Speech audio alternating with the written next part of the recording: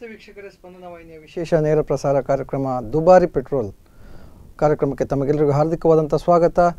ಇವತ್ತು ಬಹುಶಃ ನಮ್ಮ ದೇಶ ಕಂಡ ಅತ್ಯಂತ ದುಬಾರಿ ಪೆಟ್ರೋಲ್ ದಿನಗಳು ನಮ್ಮನ್ನು ಕಾಡ್ತಾ ಇವೆ ಅನ್ನೋ ಸಂದರ್ಭಕ್ಕೆ ಸರಿಯಾಗಿ ನಾವು ಇವತ್ತು ಈ ಚರ್ಚೆಯನ್ನು ಮಾಡುವಂತಹದ್ದು ಸ್ಪಂದನ ವಾಹಿನಿ ಬಹಳ ಅನಿವಾರ್ಯ ಸಂದರ್ಭ ಅಂತ ನಾವು ಈ ಸಂದರ್ಭ ಭಾವಿಸ್ತೇವೆ. ವೀಕ್ಷಕರೇ, ಇವತ್ತು ದುಬಾರಿ ಪೆಟ್ರೋಲ್ ಏನು ಆಗ್ತಾ ಇದೆ, ದಿನವೊಂದಕ್ಕೆ ನಮ್ಮ ಗಣನೆಗೆ ಮೀರಿ, ನಮ್ಮ ಅಭಿಪ್ರಾಯಗಳಿಗೂ ನಮ್ಮ ಒಂದು ಅನಿಸಿಕೆಗಳಿಗೂ ಮೀರಿ ಬೆಳೀತಾ ಇರುವಂತಹ ಪೆಟ್ರೋಲ್, ಡೀಸೆಲ್ ಮತ್ತು LPGಯ ತೈಲದ ಬೆಲೆಗಳು ಗಗನಕ್ಕಿರುವಂಥ ಈ ಸಂದರ್ಭದಲ್ಲಿ ನಾವು ಈ ಚರ್ಚೆಯನ್ನು ಹಮ್ಮಿಕೊಂಡಿದ್ದೇವೆ. ತಾವು ಕೂಡ ತಮ್ಮ ಅಭಿಪ್ರಾಯಗಳನ್ನು ಕೆಳಗೆ ತೋರಿಸಿದಂತಹ ಸಂಖ್ಯೆಗೆ ಕರೆ ಮಾಡಿ ತಮ್ಮ ಅಭಿಪ್ರಾಯಗಳನ್ನ ಹೇಳ್ಕೊಳ್ಬೋದು. ನಮ್ಮ ಜೊತೆಗೆ ಇವತ್ತು ವಿಶೇಷವಾಗಿ ಚರ್ಚೆ ಮಾಡಲಿಕ್ಕೆ ಅತಿಥಿಯಾಗಿ ಭಾಗವಹಿಸ್ತಾ ಇದ್ದಾರೆ ಕರ್ನಾಟಕ ಪ್ರದೇಶ ಕಾಂಗ್ರೆಸ್ ಪಾರ್ಟಿಯ ರಾಜ್ಯ ಪ್ರಧಾನ ಕಾರ್ಯದರ್ಶಿ ಹಾಗೂ ಉಡುಪಿ ಜಿಲ್ಲಾ ಮಹಿಳಾ ಕಾಂಗ್ರೆಸ್ನ ಅಧ್ಯಕ್ಷೆ ಆಗಿರ್ತಕ್ಕಂತಹ ವೆರೋನಿಕಾ ಕರ್ನೆಲಿಯೋ ಅವರು ನಮ್ಮ ಜೊತೆಗಿದ್ದಾರೆ. ಅವರಿಗೆ ಕಾರ್ಯಕ್ರಮಕ್ಕೆ ತಮ್ಮೆಲ್ಲರ ಪರವಾಗಿ ಹಾರ್ದಿಕವಾಗಿ ಸ್ವಾಗತ ಮಾಡ್ತೇವೆ. ಮೇಡಮ್, ವೀಕ್ಷಕರೇ, ಬಹುಶಃ ತಾವೆಲ್ಲರೂ ವಾಹನಗಳನ್ನು ಉಪಯೋಗಿಸುವಂಥವರು ಅಂತಹ ವೀಕ್ಷಕರು ಅಂತ ನಾವು ಭಾವಿಸ್ತೇವೆ. ಪ್ರತಿ ದಿನವೂ ಕೂಡ, ಪ್ರತಿ ಕ್ಷಣವೂ ಕೂಡ ಪೆಟ್ರೋಲ್ ಬಂಕಿಗೆ ಹೋದಾಗ ಒಂದೊಂದು ರೀತಿಯ ಬೆಲೆಗಳನ್ನು ನೀವು ಕೇಳ್ತಾ ಇದ್ದೀರಿ. ಇತ್ತೀಚಿನ ಕೆಲವು ದಿನಗಳಂತೂ ಪೆಟ್ರೋಲ್ನ ಬೆಲೆ ಪ್ರತಿ ಲೀಟರಿಗೆ 72-73 ರೂಪಾಯಿವರೆಗೂ ಹೋಗಿದೆ. ಮುಂಬೈನಲ್ಲಿ 79.48 ರೂಪಾಯಿ ಸೆಪ್ಟೆಂಬರ್ 12ಕ್ಕೆ ಕೂಡ ನಿಗದಿ ಆಗಿತ್ತು ಅನ್ನುವಂಥದ್ದು ಬಹಳ ಆತಂಕಕಾರಿಯಾದಂತಹ ಬೆಳವಣಿಗೆ. ಅಂತಾರಾಷ್ಟ್ರೀಯ ಮಾರುಕಟ್ಟೆಯನ್ನು ಅವಲಂಬಿಸಿರುವಂತಹ ಪೆಟ್ರೋಲ್, ಡೀಸೆಲ್ ಮತ್ತು ಅದಕ್ಕೆ ಸಂಬಂಧಪಟ್ಟಂತಹ ಎಲ್ಲ ಇಂಧನಗಳ ಒಂದು ಬೆಲೆ ಏನಿದೆ, ಈ ರೀತಿಯ ಏರಿಳಿಕೆಯನ್ನು ಬಹುಶಃ ನಮ್ಮ ಭಾರತದ ಇತಿಹಾಸದಲ್ಲಿ ಮೊದಲ ಬಾರಿಗೆ ನಾವು ಕಾಣ್ತಾ ಇದ್ದೇವೆ ಅನ್ನುವಂಥದ್ದು. ಬಹುಶಃ ಇದರ ಹಿಂದೆ ಏನು ಆಗ್ತಾ ಇದೆ, ಒಂದು ಅಂತಾರಾಷ್ಟ್ರೀಯ ಮಾರುಕಟ್ಟೆಗೂ ಮತ್ತು ನಮ್ಮ ದೇಶದ ಮತ್ತು ನಮ್ಮ ರಾಜ್ಯದ ಮಾರುಕಟ್ಟೆಗಳಲ್ಲಿರುವಂಥ ಏರಿಳಿತಕ್ಕೆ ಯಾರು ಹೊಣೆ, ಯಾರು ಅದನ್ನು ಜವಾಬ್ದಾರಿಯುತವಾಗಿ ನಿರ್ವಹಿಸಬೇಕಿತ್ತು, ಗ್ರಾಹಕರಿಗೆ ಅತ್ಯಂತ ಕಷ್ಟ ಕೊಡುವಂತಹ ಇಂಥ ದಿನಗಳು ಯಾಕಾಗಿ ಬರ್ತಾ ಇವೆ ಅನ್ನೋದ್ರ ಬಗ್ಗೆ ನಮ್ಮ ಜೊತೆ ಮಾತಾಡಲಿಕ್ಕೆ ವೆರೋನಿಕಾ ಕರ್ನೆಲಿಯೋ ಇದ್ದಾರೆ. ಮೇಡಮ್, ತಮ್ಮ ಪ್ರಕಾರ ಬಹುಶಃ ಇತಿಹಾಸದಲ್ಲಿ, ನಮ್ಮ ದೇಶದ ಇತಿಹಾಸದಲ್ಲಿ ಈ ರೀತಿಯ ಒಂದು ಆತಂಕದ ದಿನಗಳು ಬಹಳ ಕಡಿಮೆ ಇದ್ವು ಅಂತ, ಇದಕ್ಕೆ ತಾವು ಏನು ಹೇಳ್ತೀರಾ? ಬಹುಶಃ ನೀವು ಹೇಳುವಂಥ ವಿಚಾರ ತುಂಬ ಸರಿಯಾಗಿ ಇದೆ. ಒಂದು ರೀತಿಯಲ್ಲಿ ನಾನು ಕೂಡ ವಾಹನ ಓಡಿಸೋಳು. ಈಗ ಕಳೆದ 20 ವರ್ಷಗಳಿಂದ ನಾನೊಂದು ಸ್ಕೂಟರ್ ಓಡಿಸ್ತಾ ಇದ್ದೇನೆ. ಆದರೆ ನಾನು ಕಂಡಂತೆ ಈ ಒಂದು 2-3 ವರ್ಷಗಳಲ್ಲಿ ಆಗುವಂತಹ ಬದಲಾವಣೆ ಏನಿದೆ, ಅದು ಬಹುಶಃ ದೇಶ ಯಾವತ್ತೂ ಕಂಡಿಲ್ಲ ಅಂತ ನಾನು ಭಾವಿಸ್ತೇನೆ. ತುಲನೆ ತುಂಬ ಮಾಧ್ಯಮಗಳ ಮೂಲಕ ಬರ್ತಾ ಇದೆ. UPA ಸರ್ಕಾರ ಇದ್ದಾಗ ಅಂತಾರಾಷ್ಟ್ರೀಯ, ನಮಗೆ ತೈಲ ಅಂತೂ ಅಂತಾರಾಷ್ಟ್ರೀಯ ಮಟ್ಟದಲ್ಲಿ ಖರೀದಿ ಆಗಬೇಕು. ಅಂತಾರಾಷ್ಟ್ರೀಯ ಮಟ್ಟದಲ್ಲಿ ಆ ಒಂದು ಕಚ್ಚಾ ತೈಲದ ಆ ಬ್ಯಾರಲ್ನ ಬೆಲೆ ಬಹುಶಃ ಮಾಧ್ಯಮದಲ್ಲಿ ಓದಿದೆ $100-120 ರೂಪಾಯಿ ಅಥವಾ $130 ರೂಪಾಯಿ, $30 ಪರ್ ಬ್ಯಾರಲ್ ಇತ್ತು. ಆದರೆ ಇವತ್ತಿಗೆ ಕಳೆದ ಸುಮಾರು ಒಂದು ವರ್ಷ ಅಥವಾ 1.5 ವರ್ಷದಿಂದೀಚೆಗೆ ಆ ಪರ್ ಡಾಲರ್ನ ಒಂದು ಬ್ಯಾರಲ್ನ ಬೆಲೆ ಸುಮಾರು $45-50 ಕಡಿಮೆ ಆಗಿದೆ. ಅಂದರೆ 3 times ಲೆಸ್ಸರ್. ಹಾಗಿರುವಾಗ ಆ ಸಂದರ್ಭದಲ್ಲಿ ಏನು UPA ಸರ್ಕಾರ ಇತ್ತು, ಆಗ ಅಷ್ಟು ಹೆಚ್ಚಿನ ಅಂತಾರಾಷ್ಟ್ರೀಯ ಬೆಲೆ ಇದ್ರೂ ಕೂಡ ಆಗ ಸುಮಾರು 65-70 ರೂಪಾಯಿಯಲ್ಲಿ ಪೆಟ್ರೋಲ್ ಕೊಡಲಿಕ್ಕೆ ಸಾಧ್ಯ ಆಯಿತು. ಬಹುಶಃ ಚುನಾವಣಾ ಪ್ರಣಾಳಿಕೆಯಲ್ಲಿ ಅಥವಾ ಚುನಾವಣಾ ಇಲೆಕ್ಷನ್ ಟೈಮಲ್ಲಿ ನನಗೆ ನೆನಪಿದೆ ಅವರ ಘೋಷಣೆಗಳು, ಇಲ್ಲ ನಾವು ಪೆಟ್ರೋಲ್ನ ಬೆಲೆಯನ್ನು 35 ರೂಪಾಯಿಗೆ ತಂದು ಇಳಿಸ್ತೇವೆ, ಆ ರೀತಿಯ ಮಾತುಕತೆ ಮಾಡಿದ್ರು. ಅಂತಾರಾಷ್ಟ್ರೀಯ ಮಾರುಕಟ್ಟೆ ಅಂದಾಗ, ಅಂತಾರಾಷ್ಟ್ರೀಯ ರೇಟ್ ಹೆಚ್ಚಿದ್ದಾಗ ನಾವು ಏನು ಮಾಡಲಿಕ್ಕೆ ಸಾಧ್ಯ ಆಗಿಲ್ಲ. ಒಂದು ವೇಳೆ UPA ಸರ್ಕಾರಕ್ಕೆ ಆ ಹೆಚ್ಚಿನ ಅಷ್ಟು ಮೊತ್ತ ಹೆಚ್ಚಿದ್ರೂ ಕೂಡ ಬ್ಯಾಲೆನ್ಸ್ ಮಾಡಿ ಜನರ ಮೇಲೆ ಹೊರೆ ಹಾಕ್ಲಿಕ್ಕೆ ಕೂಡ್ದು ಅಂತ ಬ್ಯಾಲೆನ್ಸ್ ಮಾಡ್ಲಿಕ್ಕೆ ಆಗತ್ತಾದ್ರೆ ಇವತ್ತು ಯಾಕೆ ಸಾಧ್ಯ ಆಗ್ತಾ ಇಲ್ಲ? ಇವತ್ತು ನಮ್ಮ ಪ್ರಕಾರ 35-40 ರೂಪಾಯಿ ಒಳಗೆ ಬರ್ಬೇಕಿತ್ತು. ಯಾಕೆ ಬರ್ಲಿಕ್ಕೆ ಸಾಧ್ಯ ಆಗ್ತಾ ಇಲ್ಲ? ಯಾಕೆ ಮಾಡ್ತಾ ಇಲ್ಲ? ಈಗ ಏನೋ ಇತ್ತೀಚೆಗೆ GST ಬಗ್ಗೆ ಮಾತಾಡ್ತಾ ಇದ್ದಾರೆ. GST ಬರುವ ಮುನ್ನ ನೋಡೋಣ. GST ಮೊನ್ನೆ ಇಂಪ್ಲಿಮೆಂಟ್ ಆಯ್ತು. GSTಯ ಮುನ್ನ ನನಗೆ ನೆನಪಿದೆ, 2 ರೂಪಾಯಿ ಪೆಟ್ರೋಲ್ ಬೆಲೆ ಹೆಚ್ಚಾಯಿತು, 3 ರೂಪಾಯಿ ಬೆಲೆ ಹೆಚ್ಚಾಯಿತು ಅಂತ ಹೇಳಿದ ತಕ್ಷಣ ಬಿಜೆಪಿಯವರ ಪ್ರತಿಭಟನೆಗಳಂತೂ ಹೇಳಲಿಕ್ಕಿಲ್ಲ, ಅದಷ್ಟು ಪ್ರತಿಭಟನೆಗಳಾಗ್ತಿತ್ತು. ಈಗ ಪರಿಸ್ಥಿತಿ ಹೇಗಿದೆ ಅಂತ ಹೇಳಿದರೆ, ಒಂದಿನ 6 ರೂಪಾಯಿ ಹೆಚ್ಚಾದರೂ ಆಯಿತು, 7 ರೂಪಾಯಿ ಹೆಚ್ಚಾದರೂ ಆಯಿತು, ಜನರಿಗೆ ಗೊತ್ತೇ ಆಗ್ತಾ ಇಲ್ಲ. ಈಗ ಇತ್ತೀಚಿನ ದಿನಗಳಲ್ಲಿ ಪ್ರತಿದಿನದ ಬೆಲೆ ನಿಗದಿಪಡಿಸುವಂಥ ಒಂದು ವ್ಯವಸ್ಥೆ ಬಂದಿದೆ. ಜನರಿಗೆ ಒಂದು ರೀತಿಯಲ್ಲಿ ಟೋಟಲ್ ಆಗಿ ಕತ್ತಲೆಯಲ್ಲಿಟ್ಟು ಅವರಿಗೆ ಅರ್ಥನೂ ಆಗಬಾರ್ದು. ಈಚೆ ಅಲ್ಲಿಂದ ಟ್ಯಾಕ್ಸ್ ವಸೂಲಿಯಾಗಿ ಸರ್ಕಾರದ ಜೇಬು, ಸರ್ಕಾರನೇ ಗೊತ್ತಿಲ್ಲ ಅವ್ರದ್ದು ಜೇಬು ತುಂಬಬೇಕು, ಜನರಿಗೆ ಅರ್ಥ ಆಗಬಾರ್ದು. ಈಗ ಇತ್ತೀಚಿನ ದಿನಗಳಲ್ಲಿ ಆಗುವಂತ ಪ್ರತಿಯೊಂದು ವಿಚಾರಗಳಲ್ಲಿ ಕೂಡ ಜನರಿಗೆ ಇದು ಅರ್ಥ ಆಗಬಾರ್ದು. ಜನರಿಗೆ ಅರ್ಥ ಆದಾಗ ಪ್ರತಿಭಟಿಸ್ತಾರೆ, ಜನರಿಗೆ ಅರ್ಥನೇ ಆಗದಾಗ ಹೇಗೆ ಪ್ರತಿಭಟಿಸ್ತಾರೆ? ಕರೆಕ್ಟ್. ಎಲ್ಲ ಒಂದು ಕಡೆ ಮೇಡಮ್ ನನಗೆ ಅನಿಸುತ್ತೆ, ಈಗ ಏನು ಅಂತಾರಾಷ್ಟ್ರೀಯ ಮಾರುಕಟ್ಟೆ ಅಂತ ಹೇಳ್ತೇವೆ ನಾವು. ಯಾವುದನ್ನು ಬದಲು ಮಾಡ್ಲಿಕ್ಕೆ ಆಗೋದಿಲ್ಲ, ಒಪ್ಕೊಳ್ಳಿಕ್ಕೆ ಆಗೋದಿಲ್ಲ, ಅದನ್ನು ನಾವು ನೇರವಾಗಿ ಅಂತಾರಾಷ್ಟ್ರೀಯ ಇಂಟರ್ನ್ಯಾಷನಲ್ ಮಾರ್ಕೆಟಿಂಗ್ ಸಿಸ್ಟಮ್ ಅಂತ ಹೇಳ್ತೇವೆ. ಆದರೆ ಒಂದು ಪ್ರಶ್ನೆ ಏನಿದೆ, ನಮ್ಮ ದೇಶದಲ್ಲಿ ಅಥವಾ ನಮ್ಮ ರಾಜ್ಯದಲ್ಲಿ ನಮ್ಮ ಏನು ಟ್ಯಾಕ್ಸ್ಗಳು ಇಂಪ್ಲಿಮೆಂಟ್ ಆಗೋದು, ಟ್ರಾನ್ಸ್ಪೋರ್ಟಿಂದ ಹಿಡಿದು ಪ್ರತಿಯೊಂದನ್ನು ಕೂಡ ಇಂಪ್ಲಿಮೆಂಟ್ ಮಾಡೋದು ನಮ್ಮ ಸೆಂಟ್ರಲ್ ಗೌರ್ಮೆಂಟ್ ಮತ್ತು ಸ್ಟೇಟ್ ಗೌರ್ಮೆಂಟ್. ಸೊ ನೀವು ಎಲ್ಲೋ ಒಂದು ಕಡೆ ನಿಮಗೆ ಆ ಟ್ಯಾಕ್ಸ್ಗಳನ್ನು ಇವರು ಈಗ ನಾವು ತಿಳಿದ ಪ್ರಕಾರ ಒಂದು 30 ರೂಪಾಯಿ 20 ರೂಪಾಯಿಂದ 22 ರೂಪಾಯಿಗೆ ನಮಗೆ ಬರ್ತದೆ ಪೆಟ್ರೋಲ್ ಪರ್ ಲೀಟರ್. ಸೊ ಉಳಿದ ನಮಗೆ 50 ರೂಪಾಯಿಗಳನ್ನ ಟ್ಯಾಕ್ಸ್ ರೀತಿಯಲ್ಲಿ ಕಲೆಕ್ಟ್ ಮಾಡ್ತಾ ಇದ್ದಾರೆ. ಸೊ ಇದನ್ನಾದ್ರೂ ಕಡಿಮೆ ಮಾಡ್ಬೋದಲ್ಲ? ಈಗ ನಮ್ಮ ಜನರ ಮೇಲೆ ಹೊರಗಿಸುವಂತ ಭಾರವನ್ನು ಕಡಿಮೆ ಮಾಡಲಿಕ್ಕೆ ನೀವು GST ಇಂಪ್ಲಿಮೆಂಟ್ ಮಾಡಲಿಲ್ಲ ಅಂತ ಇಟ್ಕೊಳ್ಳಿ, ದಿವಸಕ್ಕೆ ಏರ್ಪೇರ್ ಆಗುತ್ತೆ ಅಂತ ಇಟ್ಕೊಳ್ಳಿ, ಆ ಟ್ಯಾಕ್ಸ್ ನ ಕ್ಯಾಲ್ಕುಲೇಷನ್ ಮಾಡೋ ಬದಲಿಗೆ ಟ್ಯಾಕ್ಸ್ ಲೆಸ್ ಕ್ಯಾಲ್ಕುಲೇಷನ್ ಮಾಡ್ಲಿಕ್ಕೆ ಏನು ಸಮಸ್ಯೆ? ಖಂಡಿತ ಮಾಡ್ಬೇಕು, ಅದು ಸರ್ಕಾರದ ಜವಾಬ್ದಾರಿ ಕೂಡ. ಜನರ ಮೇಲೆ ಏನು ಹೊರೆ ಆಗುತ್ತೆ, ಜನರಿಗೆ ನಾವು ಏನನ್ನು ಕೊಡಬೇಕು, ಅದಕ್ಕೆ ಸಬ್ಸಿಡಿ ರೂಪದಲ್ಲಿ ಆ ಒಂದು ಭಾರವನ್ನು ಸರ್ಕಾರ ಬರೆಸ್ಕೊಂಡು ಜನರಿಗೆ ಸಮಸ್ಯೆ ಆಗಬಾರ್ದು, ಸರ್ಕಾರ ಕೂಡ ಮ್ಯಾನೇಜ್ ಮಾಡಬೇಕು. ಈ ನಿಟ್ಟಿನಲ್ಲಿ ಅದಕ್ಕೆ ಹೇಳೋದು ಸರ್ಕಾರ, ಅದಕ್ಕೆ ಹೇಳೋದು ಫೈನಾನ್ಸ್ ಡಿಪಾರ್ಟ್ಮೆಂಟ್. ಬಹುಶಃ ಮನಮೋಹನ್ ಸಿಂಗ್ ಅವರು ಅವರ ಬಗ್ಗೆ ತುಂಬಾ ಮಾಕ್ರಿ ಮಾಡಿದ್ರು ಬಿಜೆಪಿ ಅವರು. ಆದ್ರೆ ಅವರಿಗಿರುವಂತ ನಾಲೆಜ್, ಅವರಿಗೆ ದೇಶದ ಬಗ್ಗೆ ಇದ್ದ ಚಿಂತನೆ ಅಥವಾ ಅವರ ಕ್ಯಾಲ್ಕುಲೇಷನ್ಸ್ ಏನಿತ್ತು, ದೇಶ ಬಹುಶಃ ಅವರಂತಹ ಜನಗಳು ತುಂಬಾ ಜನ ಬೇಕಾಗಿದೆ, ಅಂತವರ ಮಾತು ಕೇಳಬೇಕಾಗಿದೆ. ಅವರು ಕೆಲಸ ಮಾಡಿದ್ದಾರೆ, ಅವ್ರು ಮಾತಾಡ್ಲಿಕ್ಕಿಲ್ಲ, ಆದ್ರೆ ಆ ಜ್ಞಾನ ಅವರಲ್ಲಿತ್ತು. ಸೊ ಆ ಚಿಂತನೆ ಬೇಕು, ಆ ಸರ್ಕಾರ ಆ ಚಿಂತನೆಯನ್ನು ಮಾಡಬೇಕು. ಜನರ ಮೇಲೆ ಹೊರೆ ಬೀಳಬಾರ್ದು, ನಾವು ಏನ್ ಮಾಡಬೇಕು, ಯಾವ ರೀತಿ ಅದನ್ನು ಸರಿದೂಗಿಸಬೇಕು. ಈಗ GST ತಂದ್ರು, ಈಗ ಇದರಿಂದ ಇತ್ತೀಚಿನ ಮಾಧ್ಯಮದಲ್ಲಿ ನಾವು ನೋಡ್ತೇವೆ GST ಇದ್ರಿಂದ ಇದು ಸಮಸ್ಯೆ ಆಗ್ತಾ ಇದೆ. GST ಇಂಪ್ಲಿಮೆಂಟ್ ಮಾಡಬೇಕಿದ್ರೆ ಏನ್ ತಯಾರಿ ಆಗಿದೆ? 14 ವರ್ಷಕ್ಕಿಂತ ಮೊದಲು UPI ಇದನ್ನ ಅನುಷ್ಠಾನ ಮಾಡಬೇಕು ಅಂತ ಪ್ಲಾನ್ ಮಾಡಿ ತಂದಿತ್ತು. ಸೊ ಅದನ್ನ ಏಕಾಏಕಿ ಇವರು ಬೇಡ ಅಂತ ಹೇಳಿಬಿಟ್ಟು ಆಮೇಲೆ ಪೆಟ್ರೋಲಿಗೂ GST ಅಪ್ಲೈ ಮಾಡಬೇಕು ಹೇಳಿ ಅದಕ್ಕೊಂದು ಅಷ್ಟು ಪೆಟ್ರೋಲ್ ಬಂಕಿನ ಮಾಲಕರ ಲಾಬಿಗೆ ಮಣಿದು ಇವತ್ತೀಗ ದಿವಸಕ್ಕೆ ಒಂದೊಂದು ರೇಟನ್ನು ಹಾಕುವಂಥ ಪರಿಸ್ಥಿತಿ, ಇದು ಎಷ್ಟರ ಮಟ್ಟಿಗೆ ಸರಿ ಅನ್ನುವಂಥದ್ದು? ಅವ್ರು ಹೇಳುವಂಥ ಪ್ರತಿಯೊಂದು ಯೋಜನೆ, ಈಗ ಅವರು GST ಅಂದರು, ನಾವು ಒಪ್ಪಿದೆವು. ಯಾಕಂದರೆ ಏಕರೂಪದ ಟ್ಯಾಕ್ಸ್ ಪದ್ಧತಿ ಒಳ್ಳೆಯದು, ಯಾಕಂದರೆ ಅದು UPA ಸರ್ಕಾರ ಕೂಡ ಯೋಜನೆ ಹಾಕ್ಕೊಂಡಿತ್ತು. ಪ್ರತಿಯೊಬ್ಬರು ಪ್ರತಿ ರಾಜ್ಯ ಸರ್ಕಾರ ಅವರ ಇಚ್ಛೆ ಪ್ರಕಾರ ಟ್ಯಾಕ್ಸ್ ಹಾಕುವಂಥದ್ದು, ಅದರ ಪರಿಣಾಮ ಜನರ ಮೇಲೆ ಬೀಳುವಂಥದ್ದು. ಅದಕ್ಕಿಂತ ಒಂದು ವಸ್ತುವಿಗೆ ಎಲ್ಲ ಕಡೆಗಳಲ್ಲಿ ಏಕರೂಪದ ಟ್ಯಾಕ್ಸ್ ಬಿದ್ದರೆ ಅದರ ರೇಟ್ ಒಂದೇ ರೀತಿ ಇರುತ್ತೆ. ಈ ಒಂದು ಚಿಂತನೆ ಅದು ಜನರಿಗೆ ಸಮಸ್ಯೆ ಆಗಬಾರ್ದು ಎಂಬ ದೃಷ್ಟಿಯಲ್ಲಿ ಇದು ಏಕರೂಪದ ತೆರಿಗೆ ಪದ್ಧತಿ ಅಥವಾ ಏನು GST ಅಂತ ಅದನ್ನು ಇಂಪ್ಲಿಮೆಂಟ್ ಮಾಡಿದ್ದಾರೆ. ಆದರೆ ನೀವು ಹೇಳಿದಾಗೆ ಒಂದು ಪ್ರಶ್ನೆ ನಾನು ಇಡಬೇಕು. UPA ಸರ್ಕಾರ ಇದ್ದಾಗ GST ತುಂಬ ಸಮಸ್ಯೆ ಇತ್ತು, ಅದು ಬೇಡ ಇತ್ತು, ಜನರಿಗೆ ತೊಂದರೆ ಕೊಡ್ತಿತ್ತು. ಆದರೆ ಅದೇ ಆಗಿನ ಮುಖ್ಯಮಂತ್ರಿಯವರು, ಇವತ್ತಿನ ಅವರು ಪ್ರಧಾನಿ ಆದಾಗ ಆ GST ತುಂಬ ಒಳ್ಳೆಯದಾಗಿ ಪರಿಣಮಿಸಿದೆ. ಇದರ ಹಿಂದಿನ ಗುಟ್ಟೇನು, ಯಾಕಾಗಿ ಹೀಗಾಯಿತು? ಆ ದಿವಸ ಅವರಿಗೆ ಇದರ ನಾಲೆಜ್ ಇರಲಿಲ್ವಾ, ಅದರ ಬಗ್ಗೆ ಗೊತ್ತಿರಲಿಲ್ವಾ, ಅಥವಾ ಇವತ್ತು ಏಕಾಏಕಿ ಅವರಿಗೆ ಜ್ಞಾನೋದಯ ಆಯಿತಾ? ಇದು ಒಂದನೇ ಪ್ರಶ್ನೆ. ಎರಡನೇ ವಿಚಾರ ಏನಂತ ಹೇಳಿದರೆ, ಇದರ ಬಗ್ಗೆ ಏನು ತಯಾರಿ ನಡೆದಿದೆ? ನೀವು ಸ್ವಲ್ಪ ಕೆಲವರನ್ನು ಮಾತಾಡಿಸಿ, ಅಂಗಡಿಯವರನ್ನು ಮಾತಾಡಿಸಿ, ಇವತ್ತಿಗೂ ಅದರ ಸಾಫ್ಟ್ವೇರ್ ಬಗ್ಗೆ ಅದು ಏನು ಅಂತ ಗೊತ್ತಿಲ್ಲ, ಇವತ್ತಿಗೂ ಅದರ ಬಿಲ್ಲಿಂಗ್ ಏನು ಅಂತ ಗೊತ್ತಿಲ್ಲ, ಅದರ ಸಿಸ್ಟಮ್ ಏನು ಅಂತ ಗೊತ್ತಿಲ್ಲ. ಎಷ್ಟು ಗೊಂದಲ, ಜನ ಎಷ್ಟು ಸಮಸ್ಯೆ ಅಂದರೆ ಅವ್ರು ಹುಡುಕಾಡ್ಲಿಕ್ಕೆ ಆರಂಭ ಮಾಡಿದ್ದಾರೆ. ನಾವು ಏನು ಮಾಡಬೇಕು, ಹೇಗೆ ಹೋಗಬೇಕು, ಈ ರೀತಿಯ ಗೊಂದಲ. ಈ ರೀತಿ ಒಂದು ಸರ್ಕಾರ ನಡ್ಕೊಳ್ಳುವಂಥದ್ದು ಸರಿಯೇ? ಈ ರೀತಿ ಒಂದು GST ಪ್ರತಿಯೊಂದು ವಸ್ತುವಿನ ಮೇಲೆ, ನಮ್ಮ ಜನಸಾಮಾನ್ಯರ ಪ್ರತಿಯೊಂದು ವಸ್ತುವಿನ ಮೇಲೆ ಇಂಪ್ಲಿಮೆಂಟ್ ಆಗುತ್ತೆ. ಅಂದರೆ ಪ್ರತಿಯೊಬ್ಬ ವ್ಯಕ್ತಿಯು ಇದರ ಅಡಿಯಲ್ಲಿ ಬರ್ತಾರೆ.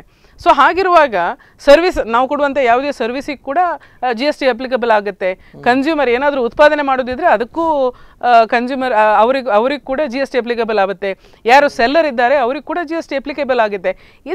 ಇದೆಲ್ಲ ಲೆಕ್ಕಾಚಾರಗಳು ಬೇಕಿತ್ತು, ಇದರ ಕ್ಯಾಲ್ಕುಲೇಷನ್ಸ್ ಬೇಕಿತ್ತು. ಸೊ ಈಗ ಈ ಪೆಟ್ರೋಲ್ ಇದು ತೈಲದ ವಿಚಾರ ಬಂದಾಗ, ಆಯಿಲ್ಸ್ ಸಂಬಂಧಪಟ್ಟಾಗ ಯಾಕೆ GST ಇಂಪ್ಲಿಮೆಂಟ್ ಮಾಡಿದಾರ ಅದು ಆಕ್ಚುಲಿ, ಅಥವಾ ಹೇಗೆ ಅದು? ಈಗ ದಿವಸಕ್ಕೆ ಒಂದೊಂದು ಇಷ್ಟರೊಳಗೆ ನಮ್ಮ ಹಿಸ್ಟ್ರಿಯಲ್ಲಿ ಇರಲಿಲ್ಲ ಅದು. ನಿಮಗೆ ಒಂದು ತಿಂಗಳಿಗೋ 2 ತಿಂಗಳಿಗೂ ಒಂದ್ಸಲ 1 ರೂಪಾಯಿ 2 ರೂಪಾಯಿ ಜಾಸ್ತಿ ಆಗ್ತಿತ್ತು, ಪ್ರತಿಭಟನೆ ಆದ ನಂತರ 50 ಪೈಸೆ ಕಮ್ಮಿ ಆಗ್ತಿತ್ತು, ಕಮ್ಮಿ ಆದ ರೇಟಲ್ಲಿ ಮತ್ತೆ ಜಾಸ್ತಿ ಅಲ್ಲ. ಈಗ ಬಹುಶಃ GST ಎಂಬ ಒಂದು ನೆವನನ್ನು ಅಂದ್ಕೊಂಡು ನನಗೆ ಅನಿಸ್ತಾ ಇದೆ. ಯಾಕಂದ್ರೆ GST ಯಾವಾಗ ಇಂಪ್ಲಿಮೆಂಟ್ ಆಯ್ತು, ಅದಕ್ಕಿಂತ ಮೊದಲು ಹೇಗಿತ್ತು ರೇಟ್? ಇದೇ ರೀತಿ ಇತ್ತಲ್ವಾ, ಹೈಕ್ ಆಗ್ತಾ ಹೋಗ್ತಿತ್ತು, ಎಲ್ಲೂ ಕಡಿಮೆ ಆಗಿಲ್ಲ. ಒಂದ್ಸಲ ಎಲ್ಲೋ 2 ರೂಪಾಯಿ 3 ರೂಪಾಯಿ ಕಡಿಮೆ ಮಾಡ್ತೇನೆ ಅಂತ ಹೇಳಿದ್ರು ಬಿಟ್ರೆ, ಒಂದು ಸ್ವಲ್ಪ ಎಲ್ಲೋ ಕಡಿಮೆ ಮಾಡಿದ್ರು ಬಿಟ್ರೆ, ನೀವು ಗ್ರಾಜುವಲ್ ಅದರ ಇದನ್ನು ನೋಡಿ, ಕಂಟಿನ್ಯೂಸ್ ಆಗಿ ಇನ್ಕ್ರೀಸ್ ಆಗ್ತಾ ಬಂದಿದೆ ವಿನ ಯಾವತ್ತೂ ರಿಡ್ಯೂಸ್ ಆಗಲಿಲ್ಲ. ಇವತ್ತು ನಾವು ಇದಿಷ್ಟನ್ನೇ ಸಿಂಪಲ್ ಲೆಕ್ಕಾಚಾರದಲ್ಲಿ ಇದಿಷ್ಟನ್ನೇ ನೋಡೋಣ. ಕಚ್ಚಾ ತೈಲ ಬೆಲೆ ಹಿಂದೆ ಹೇಗಿತ್ತು, ಎಷ್ಟು ರೂಪಾಯಿಗೆ ಸಿಗ್ತಿತ್ತು, ಕಚ್ಚಾ ತೈಲ ಬೆಲೆ ಇವತ್ತು ಹೇಗಿದೆ, ಎಷ್ಟು ರೂಪಾಯಿಗೆ ಸಿಗ್ತಾ ಇದೆ. ಹಾಗಾದ್ರೆ ಇದರಲ್ಲಿ ಸರ್ಕಾರ ಯಾಕೆ ಮಾತಾಡ್ತಾ ಇಲ್ಲ, ಸರ್ಕಾರ ಯಾಕೆ ಇದನ್ನ ನಿಗಾ ವಹಿಸ್ತಾ ಇಲ್ಲ? ಹಾಗಾದ್ರೆ ಸರ್ಕಾರ ಯಾಕೆ, ಇಂಥ ಸರ್ಕಾರ ಯಾಕೆ?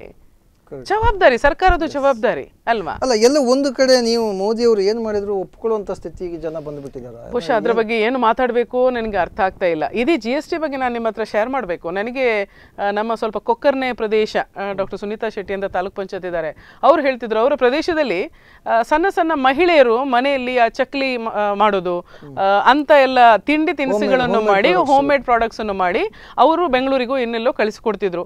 ಅದರಲ್ಲಿ ಪಾಪ ಜೀವನ ಮಾಡ್ತಿದ್ರು.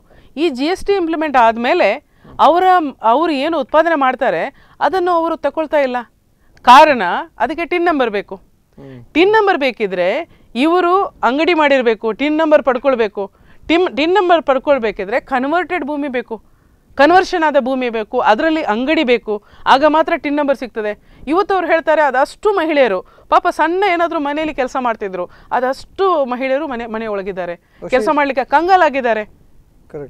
ಇನ್ನೊಂದು ಒಂದು ಕಡೆಯ ಹೆಂಗಸರ ಸಮಸ್ಯೆ ಅಲ್ಲ, ಒಂದು ಕಡೆ ಇವತ್ತು ನಾನು ನಮ್ದೊಂದು ಮೀಟಿಂಗ್ ಇತ್ತು, ಅಲ್ಲಿ ಮಾತಾಡ್ತಾ ಬೈಂದೂರು ಕಡೆಯವರು ಹೇಳಿದ್ರು, ಈ ನಮ್ಮ ನೆಲಗಡಲೆ ಶೇಂಗಾ ಏನು ಬೆಳೀತಾರೆ ಅದು ಅವರಿಗೆ 50 ರೂಪಾಯಿಗೆ ಖರೀದಿ ಮಾಡ್ತಿದ್ರು, ಇವತ್ತು 20 ರೂಪಾಯಿಗೆ ಕೇಳ್ತಾ ಇಲ್ಲ ಅಂತೆ.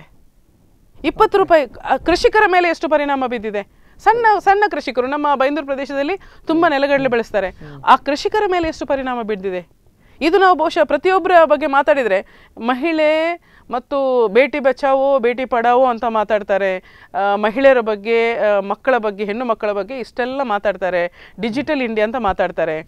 ಇದೇ ಈ GST ಲೆಕ್ಕಾಚಾರ ಹಾಕುವಾಗ ಮಹಿಳೆಯರು ಉಪಯೋಗಿಸುವಂಥ, ಒಂದು ಯುವತಿಯರು ಉಪಯೋಗಿಸುವಂಥ ಸ್ಯಾನಿಟರಿ ನ್ಯಾಪ್ಕಿನ್ ಏನಿದೆ ಅದರ ಮೇಲೆ 12% GST ಹಾಕಿದ್ರು. ಅದೇ ಕಾಂಡೋಮ್ಸ್ ಮೇಲೆ 0% ಹಾಕಿದ್ರು. ಅದು ನೆಸೆಸಿಟಿ ಅಲ್ವಾ? 50% ಜನಸಂಖ್ಯೆ ಮಹಿಳೆಯರಿರುವಾಗ ಅದನ್ನು 0% GST ಮಾಡಬೇಕಿತ್ತು ಇಲ್ವೋ ಬೇಡವಾ? ಯಾಕೆ ಈ ಉದಾಹರಣೆಗಳನ್ನು ಕೊಡ್ತಾ ಇದ್ದೇನೆ ಅಂತ ಹೇಳಿದ್ರೆ, ಒಂದು ನಿಮಿಷ ಮೇಡಮ್, ಒಂದು ಕರೆ ಇದೆ. ಯೋಗೀಶ್ ಶೆಟ್ಟಿ ಅವರು. ಹಲೋ, ನಮಸ್ತೆ ಯೋಗೀಶ್ ಅವರೇ. ನಮಸ್ತೆ ಸರ್. ಈಗ ನಾವು ಇವತ್ತು ಮಾತಾಡ್ತಿದ್ದೇವೆ, ಬಹುಶಃ ನೀವು ಕೂಡ ಅದರ ಸಂತ್ರಸ್ತರು ಅಂತ ಭಾವಿಸ್ತೇವೆ. ಪ್ರತಿನಿತ್ಯ ಪೆಟ್ರೋಲ್ ಬೆಲೆ ಮಿತಿಮೀರಿ ಏರ್ತಾ ಇದೆ. ಇದಕ್ಕೆ ಯಾವ ಸಂಬಂಧಪಟ್ಟಂತಹ ಜನಪ್ರತಿನಿಧಿಗಳಾಗಲಿ, ಸರ್ಕಾರ ಆಗಲಿ, ಇಲಾಖೆ ಆಗಲಿ ಮಾತಾಡಬೇಕಿತ್ತು, ಯಾರು ಕೂಡ ಮಾತಾಡ್ತಾ ಇಲ್ಲ. ಈಗ ಆದ್ರೆ ಮುಂದೆ ನಮ್ಮ ಪರಿಸ್ಥಿತಿ ಏನು ಅಂತ ಈಗಾಗಲೇ ಸಾರಿಗೆ ವ್ಯವಸ್ಥೆಗೆ ಸಂಬಂಧಪಟ್ಟಂತೆ ಹೇಳುದು ಹೇಳಿ, ಆದ್ರೆ ದಿನಕ್ಕೊಂದು ರೇಟ್ ಮಾಡುವಾಗ ಏನಾಗ್ತದೆ ಅಂತ ಹೇಳಿದ್ರೆ, ಒಂದು ಟೋಲ್ ಗೇಟ್ ನ ಸಮಸ್ಯೆ ಮೊದಲು ಬರುವಂತದ್ದು, ಮತ್ತೊಂದು ಸಾರಿಗೆಯಲ್ಲಿ ಪೆಟ್ರೋಲ್ ಜನಸಾಮಾನ್ಯರಿಗೆ ಇದರಿಂದ ತೊಂದರೆ ನೋಡಿ. ಎಲ್ಲೆಲ್ಲಿ ಗ್ರಾಮೀಣ ಪ್ರದೇಶದಲ್ಲಿ ಯಾರಿಗೆಲ್ಲ ಅಂದ್ರೆ ಈ ಬಸ್ಸಿನ ಅನಾನುಕೂಲಗಳಾಗ್ತದೆ, ಮತ್ತೆ ಅವರಿಗೆ ಹೋಗಿ ಬರ್ಲಿಕ್ಕೆ, ಮತ್ತೆ ರೋಗಿಗಳಿಗೆ ಕರ್ಕೊಂಡು ಬರ್ಲಿಕ್ಕೆ ಹತ್ರದಲ್ಲಿ ರಿಕ್ಷಾವ ಅಥವಾ ಇನ್ನಿತರ ಅಂದ್ರೆ ದಿನಗೂಲಿಯಾಗಿ ಒಂದು ಸ್ವಾವಲಂಬಿ ಜೀವನ ಬದುಕುವಂತ ಕೆಲವು ವ್ಯಕ್ತಿಗಳಿದ್ದಾರೆ. ಅವರಿಗೆಲ್ಲ ಏನಾಗ್ತದೆ ಅಂತ ಹೇಳಿದ್ರೆ, ಈ ಪೆಟ್ರೋಲ್ ಧಾರಣೆಗಳಿಂದ ದಿನಕ್ಕೊಂದು ರೇಟ್ ಆಗುವಾಗ ಜನರಿಂದ ಯಾವ ರೀತಿಯಲ್ಲಿ ಅವರಿಂದ ಬಾಡಿಗೆ ವಸೂಲಿ ಮಾಡುವಂತದ್ದು.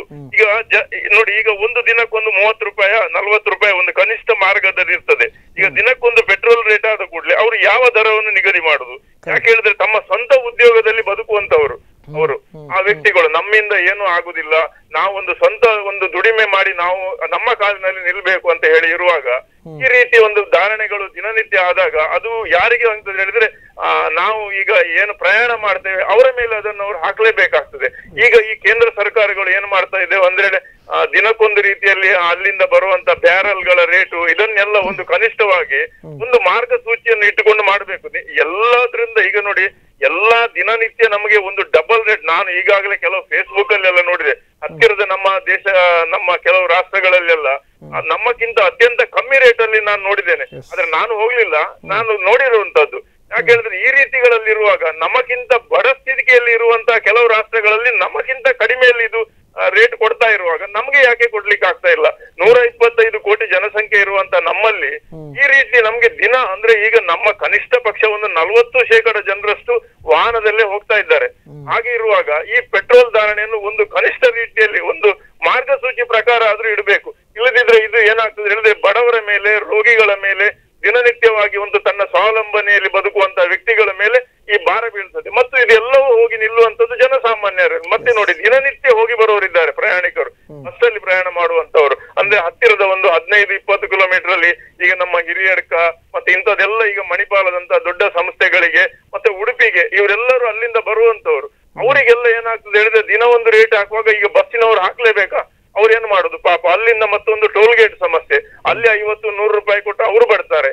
ಹೀಗೆಲ್ಲ ಇರುವಾಗ ತುಂಬಾ ಜನರಿಗೆ ಅದರ ಮೇಲೆ ಅಂದ್ರೆ ಇದನ್ನು ಜನರ ಮೇಲೆ ಹಾಕ್ಲೇಬೇಕಾಗ್ತದೆ. ಕಮ್ಮಿ ಆದದ್ದು ಎಲ್ಲಿ ಹೇಳ್ತಾರೆ? ಕಮ್ಮಿ ಆದದ್ದು ಹೇಳುದಿಲ್ಲ, ದಿನನಿತ್ಯ ಜಾಸ್ತಿ ಆದದನ್ನು ಹೇಳ್ತಾರೆ ವಿನ ಕಮ್ಮಿ ಆದದ್ದು ಇವರು ತೋರಿಸುದೇ ಇಲ್ಲ. ನಾನು ಹೇಳುದು ಅಂತ ಹೇಳಿದ್ರೆ ಒಂದು ಕನಿಷ್ಠ ಮಾರ್ಗಸೂಚಿ ಇಟ್ಟು ಸರ್ಕಾರ ಇದಕ್ಕೆ ಒಂದು ನಿಗದಿತ ಒಂದು ಧಾರಣೆಗಳನ್ನಿಟ್ಟು ಹೊರಗಿನ ರಾಷ್ಟ್ರಗಳು ಮತ್ತೆ ನಮ್ಮ ರಾಷ್ಟ್ರಕ್ಕೆ ಯಾವ ರೀತಿಯಲ್ಲಿ ಅದಕ್ಕೆ ಹೊಂದಾಣಿಕೆ ಆಗುವಂತ ರೇಟ್ ಅನ್ನು ಇಟ್ಟರೆ ನಾನು ಹೇಳ್ತೇನೆ ಅದು ಜನರಿಗೆ ಪೂರಕವಾಗಿರ್ತದೆ ಮತ್ತು ಜನರು ಇದನ್ನು ಬೆಂಬಲಿಸ್ತಾರೆ ಅಂತ ಹೇಳಿ ಹೇಳ್ತೇನೆ sir. S, okay, thank you Yogish ಅವರೇ. ತಮ್ಮೆಲ್ಲ ಮಾಹಿತಿಗಳಿಗಾಗಿ ಧನ್ಯವಾದಗಳು ಸರ್. ಯೋಗೀಶ್ ಅವರೇ ಮಾತಾಡ್ತಾ ಹೇಳ್ತಾ ಇದ್ರು, ಇದರಲ್ಲಿ ನೇರವಾಗಿ ಒಂದು ಇಫೆಕ್ಟ್ ಆಗುವಂಥದ್ದು ಗ್ರಾಮೀಣ ಭಾಗಗಳಲ್ಲಿ ಒಂದು ವಾಹನದ ಒಂದು ಸಂಪರ್ಕವನ್ನು ಇಟ್ಟುಕೊಂಡಂತಹ ಉದ್ಯೋಗವನ್ನು ಮಾಡ್ತಿರುವಂತಹ ಒಂದು ವ್ಯಕ್ತಿಗಳಿಗೆ ಸಮಸ್ಯೆ ಆಗ್ತಾ ಇದೆ.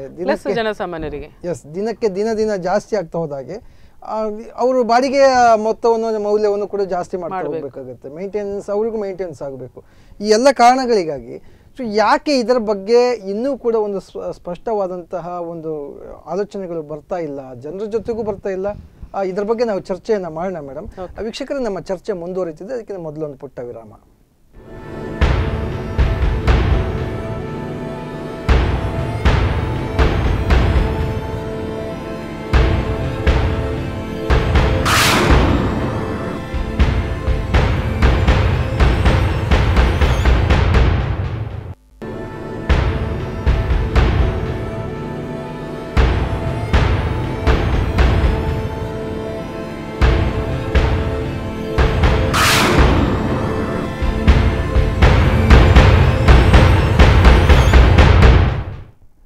ವಿರಾಮದ ಬಳಿಕ ಮತ್ತೆ ಕಾರ್ಯಕ್ರಮಕ್ಕೆ ಸ್ವಾಗತ ವೀಕ್ಷಕರು. ಇವತ್ತಿನ ವಿಶೇಷ ನೇರ ಪ್ರಸಾರ ಚರ್ಚಾ ಕಾರ್ಯಕ್ರಮ ದುಬಾರಿ ಪೆಟ್ರೋಲ್ ಅನ್ನುವಂಥ ವಿಚಾರ. ದಿನಕ್ಕೆ ಏನು ಜನಸಾಮಾನ್ಯರ ನಿರೀಕ್ಷೆಗೂ ಮೀರಿ ಪೆಟ್ರೋಲ್ನ ಬೆಲೆ ಇವತ್ತು ಏರಿಕೆ ಆಗ್ತಾ ಇದೆ. ಯಾರೊಬ್ಬರು ಕೂಡ ಮಾತಾಡ್ತಾ ಇಲ್ಲ, ಚಕಾರ ಇರ್ತಾ ಇಲ್ಲ. ಪೆಟ್ರೋಲ್ ತುಂಬಿಸ್ಕೊಳ್ಳೋರು ಇರ್ಬೋದು, ಪೆಟ್ರೋಲ್ ಸಪ್ಲೈ ಮಾಡೋರು ಇರ್ಬೋದು, ಪೆಟ್ರೋಲ್ಗೆ ಒಂದು ರೇಟ್ ನಿಗದಿ ಮಾಡುವಂಥ ವ್ಯವಸ್ಥೆ ಇಡೀ ಇವತ್ತು ನಮ್ಮ ಜನರನ್ನು ತಲ್ಲಣಗೊಳಿಸ್ತಾ ಇರುವಂಥ ಈ ಸಂದರ್ಭದಲ್ಲಿ ನಮ್ಮ ಇವತ್ತಿನ ಚರ್ಚೆ ಮಾಡ್ತಿದ್ದೇವೆ. ಯೋಗೀಶ್ ಶೇಟ್ ಅವರು ಫೋನ್ ಮಾಡಿ ಮಾತಾಡ್ತಾ ಇದ್ರು, ನಮ್ಮ ಜೊತೆಗೆ ಸಾಕಷ್ಟು ವಿಚಾರಗಳನ್ನ ಹೇಳಿದರು. ಒಬ್ಬ ಉದ್ಯೋಗವನ್ನು ಆಯ್ಕೆ ಮಾಡಿಕೊಂಡಂಥ ಒಬ್ಬ ವ್ಯಕ್ತಿ ಒಂದು ವಾಹನವನ್ನು ಓಡಿಸ್ತಾನೆ ಅಂತ ಹೇಳಿದ್ರೆ ಅವ ಬಾಡಿಗೆದಾರನಿಗೆ ಎಷ್ಟು ಬಾಡಿಗೆಯನ್ನು ನಿಗದಿ ಮಾಡಬೇಕನ್ನುವಂಥದ್ದೇ ಗೊಂದಲದಲ್ಲಿರ್ತದೆ. ಇವತ್ತು ಒಬ್ಬ ಉದ್ಯೋಗ ಮಾಡುವಂಥ ಸ್ವಾವಲಂಬಿ ಜೀವನವನ್ನು ಅನುಸರಿಸುವಂತಹ ಮನುಷ್ಯ ಅದು ಹೇಗೆ ಈ ವಾಹನದ ಇದು ಪೆಟ್ರೋಲಿನ ದಿನದ ಪೆಟ್ರೋಲ್ನ ಏರಿಳಿತಕ್ಕೆ ಬಲಿಯಾಗ್ತಾನೆ ಅನ್ನುವಂಥದ್ರ ಬಗ್ಗೆ ಮಾತಾಡಿದರು. ಬಹುಶಃ ಇನ್ನಾದರೂ ಸರ್ಕಾರ ನೇರವಾದಂತಹ ಒಂದೇ ನಿಗದಿತವಾದಂತಹ ಪೆಟ್ರೋಲ್ನ ಬೆಲೆಯನ್ನು ನಿಗದಿ ಮಾಡಬೇಕು, ಡೀಸೆಲ್ನ ಬೆಲೆ ನಿಗದಿ ಮಾಡಬೇಕು ಅನ್ನುವಂಥ ಒಂದು ಆಗ್ರಹವನ್ನು ಕೂಡ ಅವರು ಮಾತಾಡಿದ್ದಾರೆ. ನಮ್ಮ ಚರ್ಚೆಯನ್ನು ಮುಂದುವರಿಸ್ತೇವೆ. ನಮ್ಮ ಜೊತೆಗೆ KPCCಯ ಪ್ರಧಾನ ಕಾರ್ಯದರ್ಶಿಯಾಗಿರ್ತಕ್ಕಂತಹ ವೆರೋನಿಕಾ ಕರ್ನೆಲಿಯೋ ಇದ್ದಾರೆ, ಅವ್ರ ಜೊತೆಗೆ ನಾವು ಚರ್ಚೆಯನ್ನು ಮಾಡ್ತಿದ್ದೇವೆ. ಮೇಡಮ್, ಯೋಗೀಶ್ ಶೇಟ್ ಅವರು ಈಗ ಮಾತಾಡುವಾಗ ಹೇಳಿದ್ರು, ಬಹುಶಃ ಎಲ್ಲೋ ಒಂದು ಕಡೆ ಅದು ಸತ್ಯ ಅಂತ ಅನಿಸ್ತಾ ಇದೆ. ಬಟ್ ಹೇಗೆ ಮಾಡಬೇಕು ಅಂತ ಈಗ ನಿಮ್ಮ UPA ಸರ್ಕಾರ ಇದ್ದಾಗ ಒಂದಷ್ಟು ಖಂಡಿತವಾಗಿ ಇಡೀ ನಮ್ಮ ಇತಿಹಾಸ ನೋಡಿದ್ರೆ ಪ್ರತಿ ಸತಿಯೂ ಇಂಧನ ತೈಲ ಬೆಲೆ ಏರಿಕೆ ಬಗ್ಗೆ ಎಡಪಕ್ಷಗಳು ಕೂಡ ಸಾಕಷ್ಟು ಹೋರಾಟಗಳನ್ನ ಮಾಡ್ತಾ ಇದ್ದಾರೆ. ಆದರೆ ಎಲ್ಲೋ ಒಂದು ಕಡೆ ಈಗ ಯಾಕೆ ಎಡಪಕ್ಷಗಳು ಕೂಡ ಬಹಳ ಸೈಲೆಂಟ್ ಆಗಿದ್ದಾವೆ ಅನ್ನುವಂಥದ್ದು, ಮತ್ತೆ ಈ ರೀತಿಯ ಒಂದು ಸಮಸ್ಯೆಗಳಿಗೆ ಏನು ಪರಿಹಾರ ಮಾಡಬಹುದು? ಎಡಪಕ್ಷಗಳು ಸೈಲೆಂಟ್ ಆಗಿಲ್ಲ, ಮಾತಾಡ್ತವೆ. ಆದರೆ ಬಹುಶಃ ಏನೋ ಸ್ವಲ್ಪ ಮಾಧ್ಯಮಗಳು ಇಂಪ್ಯಾಕ್ಟ್ ಹಾಕ್ಕೊಳ್ಬೇಕು. ನಾನು ಹೇಳಿದಲ್ಲ ಆಗ, ಇದು ಒಂದು ರೀತಿಯ ಗೊಂದಲ. ಜನರಿಗೆ ಹೇಗೆ ಮುಂದೆ ಹೋಗ್ಬೇಕೆ, ನೀವು ತುಂಬ ವಿಚಾರಗಳನ್ನು ಗಮನಿಸಿ. ಪ್ರತಿಯೊಂದು ಇಶ್ಯೂ ಅಲ್ಲೂ ನೋಟ್ ಬ್ಯಾನ್ ಇಶ್ಯೂ ಇರ್ಬೋದು, ಅಥವಾ ಆಧಾರ್ ಇದಕ್ಕೆ ಗ್ಯಾಸ್ ಸಬ್ಸಿಡಿ ವಿಚಾರ ಇರ್ಬೋದು, ಅಥವಾ ಈ GST ವಿಚಾರ ಇರ್ಬೋದು. ಜನರಿಗೆ ಏನಂತಲೇ ಅರ್ಥ ಆಗ್ತಾ ಇಲ್ಲ. ಜನರು ಮಾತಾಡಬೇಕಿದ್ರೆ ಮಾಧ್ಯಮದವರು ಮಾತಾಡಬೇಕು. ಮಾಧ್ಯಮದವರು ವಿಚಾರಗಳನ್ನು ಅಂದರೆ ಜನರು ಅದನ್ನು ಸರಿಯಾಗಿ ಹೌದಾ ಅಲ್ವಾ ಅಂದ್ಕೊಂಡು ಪರಾಮರ್ಶಿಸಬೇಕು. ಮಾಧ್ಯಮದವರು ಈಗ ಸ್ವಲ್ಪ ವಿಚಾರಗಳನ್ನ ನೀಡ್ತಾ ಇದ್ದಾರೆ. ಆದರೆ ಅದು ಬಂದಾಗ ಆಗ ಜನ ಎಚ್ಚೆಳ್ತಾರೆ, ಆಗ ಎಲ್ಲರೂ ಕೂಡ ಪ್ರಶ್ನಿಸ್ಲಿಕ್ಕೆ ಆರಂಭ ಮಾಡ್ತಾರೆ. ಬಹುಶಃ ಒಂದು ರೀತಿಯ ಗೊಂದಲ. ಅವ್ರು ಹೇಳೋದು ದಿನಕ್ಕೊಂದು ರೇಟ್ ನಾವು ನಿಗದಿಪಡಿಸ್ತೇವೆ ಅಂತ ಹೇಳ್ತಾರೆ. ಇದು ಯಾಕೆ ಈ ರೀತಿ ಅವರು ಮಾಡ್ತಾ ಇದ್ದಾರೆ? ಯಾಕೆ ಇದು ಬ್ಯಾಲೆನ್ಸ್ ಆಗ್ತಾ ಇಲ್ಲ? ಇದು ಯಾರ ಜವಾಬ್ದಾರಿ? ಇದನ್ನ ಪ್ರಶ್ನಿಸಲೇಬೇಕು. ಇದರ ಅಲ್ಟಿಮೇಟ್ ಇಂಪ್ಯಾಕ್ಟ್ ಯಾರ ಮೇಲೆ? ಜನಸಾಮಾನ್ಯರ ಮೇಲೆ. ಈಗ ಅವರು ಯೋಗೇಶ್ ಅವರು ಹೇಳಿದಾಗೆ ಅವರಿಗೂ ಗೊಂದಲ. ಯಾಕಂದ್ರೆ ಅವರು ಯಾವ ರೇಟ್ ನಿಗದಿಪಡಿಸಬೇಕು ಅಂದ್ಕೊಂಡು ಸಣ್ಣ ಡಿಸ್ಟೆನ್ಸಿಗೆ ಆದರೆ ಪರವಾಗಿಲ್ಲ, ದೂರದ ಡಿಸ್ಟೆನ್ಸಿಗೆ ಹೋಗೋರು ಅವರೊಂದು ಹೆಚ್ಚಿಗೆ ರೇಟ್ ಪೆಟ್ರೋಲಿಗೆ ಅಥವಾ ಡೀಸೆಲ್ಗೆ ರೇಟ್ ಹೆಚ್ಚಾದಾಗ ಅವರು ಜನರ ಮೇಲೆ ಹೆಚ್ಚಿಗೆ ಹಾಕಬೇಕು. ಅಲ್ಟಿಮೇಟ್ಲಿ ಯಾರಿಗೆ ಹೋಯ್ತಿದ್ದು? ಸಮಸ್ಯೆ ಜನರ ಮೇಲೆ ಹೋಯ್ತು, ಇವರ ವಿಶ್ವಾಸ ಹೋಯ್ತು. ಅವರು ಈ ಯಾರು ಗಾಡಿ ತಗೊಂಡು ಯಾರು ಪ್ರಯಾಣ ಮಾಡ್ತಾರೆ ಅವರಿಗೆ ಪೆಟ್ರೋಲ್ ಬೆಲೆ ಏರಿಕೆ ಗೊತ್ತಿಲ್ಲ. ಅವರು ಮೊನ್ನೆ ಇಷ್ಟಕ್ಕೆ ಬಂದಿದೆ, ಇವತ್ತು ಇಷ್ಟಕ್ಕೆ ಅವರಿಗೆ ವಿಶ್ವಾಸ ಹೋಯ್ತು. ವಿಶ್ವಾಸ ಹೋದಾಗ 2ನೇ ಬಾರಿ ಇವ್ರನ್ನ ಕರೆಯದಿದ್ರೆ ಇವರ ಬಿಸ್ನೆಸ್ ಹೋಯ್ತು. ಎಷ್ಟು ರೀತಿಯ ಗೊಂದಲ ನೋಡಿ, ಸಣ್ಣ ವಿಚಾರ ಆದ್ರೆ ಎಷ್ಟು ಗೊಂದಲ ನೋಡಿ.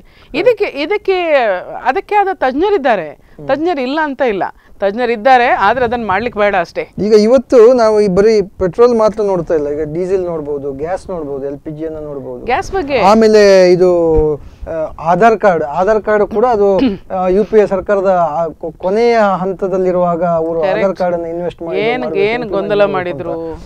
ಆಮೇಲೆ ಇದು ಯಾವುದು GST ಇದು ಕೂಡ ಎಲ್ಲ ಒಂದು ಕಡೆ ನಾವು ಜನಸಾಮಾನ್ಯರ ಪರವಾಗಿ ನಿಲ್ತೇವೆ ಅಂತ ಹೇಳುವಂತ ಕೇಂದ್ರ ಸರ್ಕಾರ ಇವತ್ತು ಜನರ ವಿರುದ್ಧವಾಗಿ ಅವ್ರಿಗೆ ಗೊತ್ತಿಲ್ಲದೆ ಸ್ಲೋ ಪಾಯ್ಸನ್ ಆಗಿ ಕಾಣ್ತಾ ಇದೆ. 100%. ಇದಕ್ಕೆ ಏನು ತಾವು ಏನು ಹೇಳಿಕ್ಕೆ ಇಷ್ಟಪಡ್ತೀರಿ ಅಂತ? ಅಲ್ಲ, ನಾನು ಇಷ್ಟೇ ಹೇಳ್ಬೋದು, ಇವರು ನಮಗೆ ಒಂದು ರೀತಿಯಲ್ಲಿ ಮೋಸ ಮಾಡ್ತಾ ಇದ್ದಾರೆ, ಜನರಿಗೆ ಮೋಸ ಮಾಡ್ತಾ ಇದ್ದಾರೆ. ಇದು ಒಂದು ಔಟರ್ ಲೈನ್ ನಾನು ಕೊಡುವಂಥದ್ದು. ನೀವು ಹೇಳಿದಾಗೆ ಆಧಾರ್ ಕಾರ್ಡ್ ಬಗ್ಗೆ ಇದೇ UPA ಸರ್ಕಾರ ಆಧಾರ್ ಕಾರ್ಡ್ ಅಗತ್ಯ ಇದೆ ಅಂದ್ಕೊಂಡು ಹೇಳಿ ತುಂಬಾ ಪ್ರಯತ್ನ ಮಾಡ್ತಾ ಇತ್ತು. ಇವರ ಭಾಷಣಗಳನ್ನ ಹೇಳಲಿಕ್ಕೆ ಆರಂಭ ಮಾಡಿದ್ರು, ಆಧಾರ್ ನಿರಾಧಾರ್ ಬನಾಯಂಗೆ ಅಂದ್ಕೊಂಡು. ಅವರು ಸ್ವಲ್ಪ ಸಮಯ ಮುಂದುವರಿದ್ರು. ಇವತ್ತು ಶಾಲೆಗೆ ಹೋಗುವಂತ ಮಕ್ಕಳು ಊಟ ತೆಕ್ಕೊಳ್ಬೇಕಿದ್ರೆ, ಅಕ್ಷರ ದಾಸೋಹದ ಊಟ ತೆಕ್ಕೊಳ್ಬೇಕಿದ್ರೆ ಆಧಾರ್ ಕಾರ್ಡ್ ಬೇಕು. ಪ್ರತಿಯೊಂದಕ್ಕೂ ಆಧಾರ್ ಕಾರ್ಡ್ ಬೇಕು. ಆಧಾರ್ ಕಾರ್ಡ್ದು ಗೊಂದಲ ಎಷ್ಟು ನೋಡಿ. ಆ ಆಧಾರ್ ಕಾರ್ಡ್ ಮಾಡುವಾಗ ಪಾಪ ಹಳ್ಳಿ ಪ್ರದೇಶದವರಿಗೆ ಅವ್ರಿಗೆ ಗೊತ್ತಿಲ್ಲ, ಅವರ ಹೆಸರುಗಳು ಹೇಗೂ ಕೊಟ್ಟಿರ್ತಾರೆ. ವೋಟರ್ ಐಡಿಲಿ ಒಂದು ಹೆಸರಿದೆ, ಆಧಾರ್ ಕಾರ್ಡಲ್ಲಿ ಒಂದು ಹೆಸರಿದೆ, ರೇಷನ್ ಕಾರ್ಡಲ್ಲಿ ಒಂದು ಹೆಸರಿದೆ. ಈ ರೀತಿ ಹೆಸರುಗಳಿದ್ರೆ ಲಿಂಕ್ ಮಾಡುವಾಗ ಅದು ಸಮಸ್ಯೆ, ಲಿಂಕ್ ಆಗುದಿಲ್ಲ. ಪುನಃ ಅವರು ಆಧಾರಿಗೆ ಹೋಗ್ಬೇಕು. ಈಗ ಪ್ರಸ್ತುತ ಪರಿಸ್ಥಿತಿಯಲ್ಲಿ ನಾನು ಬ್ರಹ್ಮಾವರದಲ್ಲಿ ಕಂಡೆ, ನವೆಂಬರಿಗೆ ಡೇಟ್ ಕೊಡ್ತಾ ಇದ್ದಾರೆ. ಅಲ್ಲಿ ಆಧಾರ್ ರಿಜಿಸ್ಟ್ರೇಷನ್ ಸರಿಯಾಗಿ ಆಗ್ತಾ ಇಲ್ಲ. ಟೈಮ್ಲಿ ಬೇಕಾದಷ್ಟು ಸೆಂಟರ್ಸ್ ನಮಗೆ ಈಗ ಆಧಾರಿಗೆ ಸಿಗ್ತಾ ಇಲ್ಲ. ಒಂದಕ್ಕೊಂದು ಲಿಂಕ್ ಎಷ್ಟು ನೋಡಿ. ಇದೆಲ್ಲ ಆದಾಗ ನಾನು ಗ್ಯಾಸ್ ಬಗ್ಗೆ ಮಾತಾಡಬೇಕು. ಗ್ಯಾಸ್ ಬಗ್ಗೆ ಅವರು ಸಬ್ಸಿಡಿಯನ್ನು ಅಕೌಂಟಿಗೆ ಹಾಕ್ತೇನೆ ಅಂತ ಹೇಳಿದ್ರು. ಈ ಅಕೌಂಟಿಗೆ ಎಷ್ಟು ಹಣ ಬೀಳ್ತದಂತ ಯಾರು ನೋಡಿದ್ದಾರೆ? ಯಾರು ಗಮನಿಸಿದ್ದಾರೆ? ಯಾರು ಗಮನಿಸಲಿಲ್ಲ. 25 ರೂಪಾಯಿ ಬಿದ್ದದ್ದು ಇದೆ, 80 ರೂಪಾಯಿ ಬಿದ್ದದ್ದು ಇದೆ. ಜನರಿಗೆ ಆ ಸಬ್ಸಿಡಿ ಎಲ್ಲಿಗೆ ಹೋಗುತ್ತಂತಲೇ ಗೊತ್ತಿಲ್ಲ. ಅಂದ್ರೆ ಇದು ಘಟನೆ ಕೂಡ 2014ನೇ ಇಸ್ವಿಯಲ್ಲಿ ಒಂದು ಬ್ಯಾರಲ್ ಮೇಲೆ ಇಂಡಿಯನ್ ರುಪೀಸ್ 100 ಇತ್ತು. ಒಂದು 100 ರೂಪಾಯಿ ಇತ್ತು ಒಂದು ಬ್ಯಾರಲ್ ಮೇಲೆ. ಅದೀಗ 2017ನೇ ಇಸ್ವಿಗೆ ಬರುವಾಗ 50 ರೂಪಾಯಿಗೆ ಬಂದಿದೆ. ಡಾಲರ್ 50 ರೂಪಾಯಿಗೆ ಬಂದಿದೆ. ಸೊ ನಾನು ಹೇಳ್ತಾ ಇರೋದು ಏನಂತ ಕೇಳಿದ್ರೆ, ಈ ಅರ್ಧಕ್ಕೆ ಬಂದಾಗ ಪೆಟ್ರೋಲ್ ನ ಬೆಲೆ ನೀವು ಏನೇ ಟ್ಯಾಕ್ಸ್ ಹಾಕಿ, ಎಷ್ಟೇ ಹಾಕಿ, ನೀವು ಬೇಕಿದ್ರೆ 25% ಇರುವಂತಕ್ಕೆ 50% ಹಾಕಿ, ನಿಮಗೆ ಒಂದು 25% ಮಾತ್ರ ಜಾಸ್ತಿ ಆಗಬೇಕೆ ಹೊರತು ಇದೀಗ 1 to 3 ಹೆಂಗಾಗುತ್ತೆ ಅಂತ ಒಂದು ಪ್ರಶ್ನೆ. ಅರ್ಧ ಬರಬೇಕಿತ್ತು. ಇದಕ್ಕೆ ಏನಾದ್ರು ಟೆಕ್ನಿಕಲಿ ಏನಾದ್ರು ಇದೆಯಾ? ನನಗೂ ಅರ್ಥ ಆಗ್ತಿಲ್ಲ. ಅದಕ್ಕೆ ಬೇಕಾದ ತಜ್ಞರೇ ಮಾತಾಡಬೇಕು. ಬಿಟ್ರೆ ನಾವು ಏನ್ ಮಾಡ್ಕೊಳ್ಬಹುದು ಅಂತ ಹೇಳಿದ್ರೆ, ನಮ್ಮ ಸಾಮಾನ್ಯ ಜ್ಞಾನದ ಪ್ರಕಾರ ಅವರು ಖರೀದಿ ಮಾಡಿದ ಏನು ರೇಟ್ ಇದೆ ಅದರ ಪರಿಣಾಮ ಎಂಡ್ ಯೂಸರ್ಗೆ ಬರಬೇಕು, ಆಗ ಕನ್ಸ್ಯೂಮರ್ಗೆ ಬರಬೇಕು. ಅವರು ಕಡಿಮೆಯಲ್ಲಿ ಖರೀದಿ ಮಾಡ್ತಾ ಇದ್ರೆ ಕಡಿಮೆಯಲ್ಲಿ ಜನರಿಗೆ ಸಿಗ್ಬೇಕು. ಇದು ನಮ್ಮ ಲೆಕ್ಕಾಚಾರಗಳು. ಆದ್ರೆ ಅವರು ಆ ಕಡಿಮೆಯಲ್ಲಿ ಕೊಡ್ತಾ ಇಲ್ಲಲ್ಲ, ಅದಕ್ಕಿಂತ ಮೊದಲಿದ್ದಕ್ಕಿಂತ ರೇಟ್ ಹೆಚ್ಚು ಮಾಡ್ತಾ ಇದಾರಲ್ಲ, ಅದು ಯಾಕಾಗಿ ಅಂತ ನಮ್ದು ಪ್ರಶ್ನೆ ಅದೇ. ಈಗ ಸಾಲ ಮನ್ನಾದ ವಿಚಾರ ಬಂದಾಗ ಸ್ಟೇಟ್ ಗವರ್ಮೆಂಟ್ ಸಾಲ ಮನ್ನಾ ಮಾಡಿ ನಮ್ಗೆ ಮಾಡಿದ್ರೆ ಅದು ಆಗಲ್ಲ ಅಂತ ಸೆಂಟ್ರಲ್ ಗವರ್ಮೆಂಟ್ ಹೇಳುತ್ತೆ. ಸಬ್ಸಿಡಿಯನ್ನ ನೀವು ಎಲ್ಲರೂ ಎಲಿಜಿಬಲ್ ಇದ್ದೀರಿ, ಗ್ಯಾಸಿಗೆ ಸಬ್ಸಿಡಿ ತಕೊಂಡ್ಬಿಡಿ, ವಾಪಸ್ ತಗೊಳ್ಳಿ, ಸಬ್ಸಿಡಿ ಮೈನಸ್ ಮಾಡಿ, ಒರಿಜಿನಲ್ ಏನು ರೇಟ್ MRP ಅದನ್ನೇ ತಗೊಳ್ಳಿ ಅಂತ ಹೇಳ್ತಾರೆ.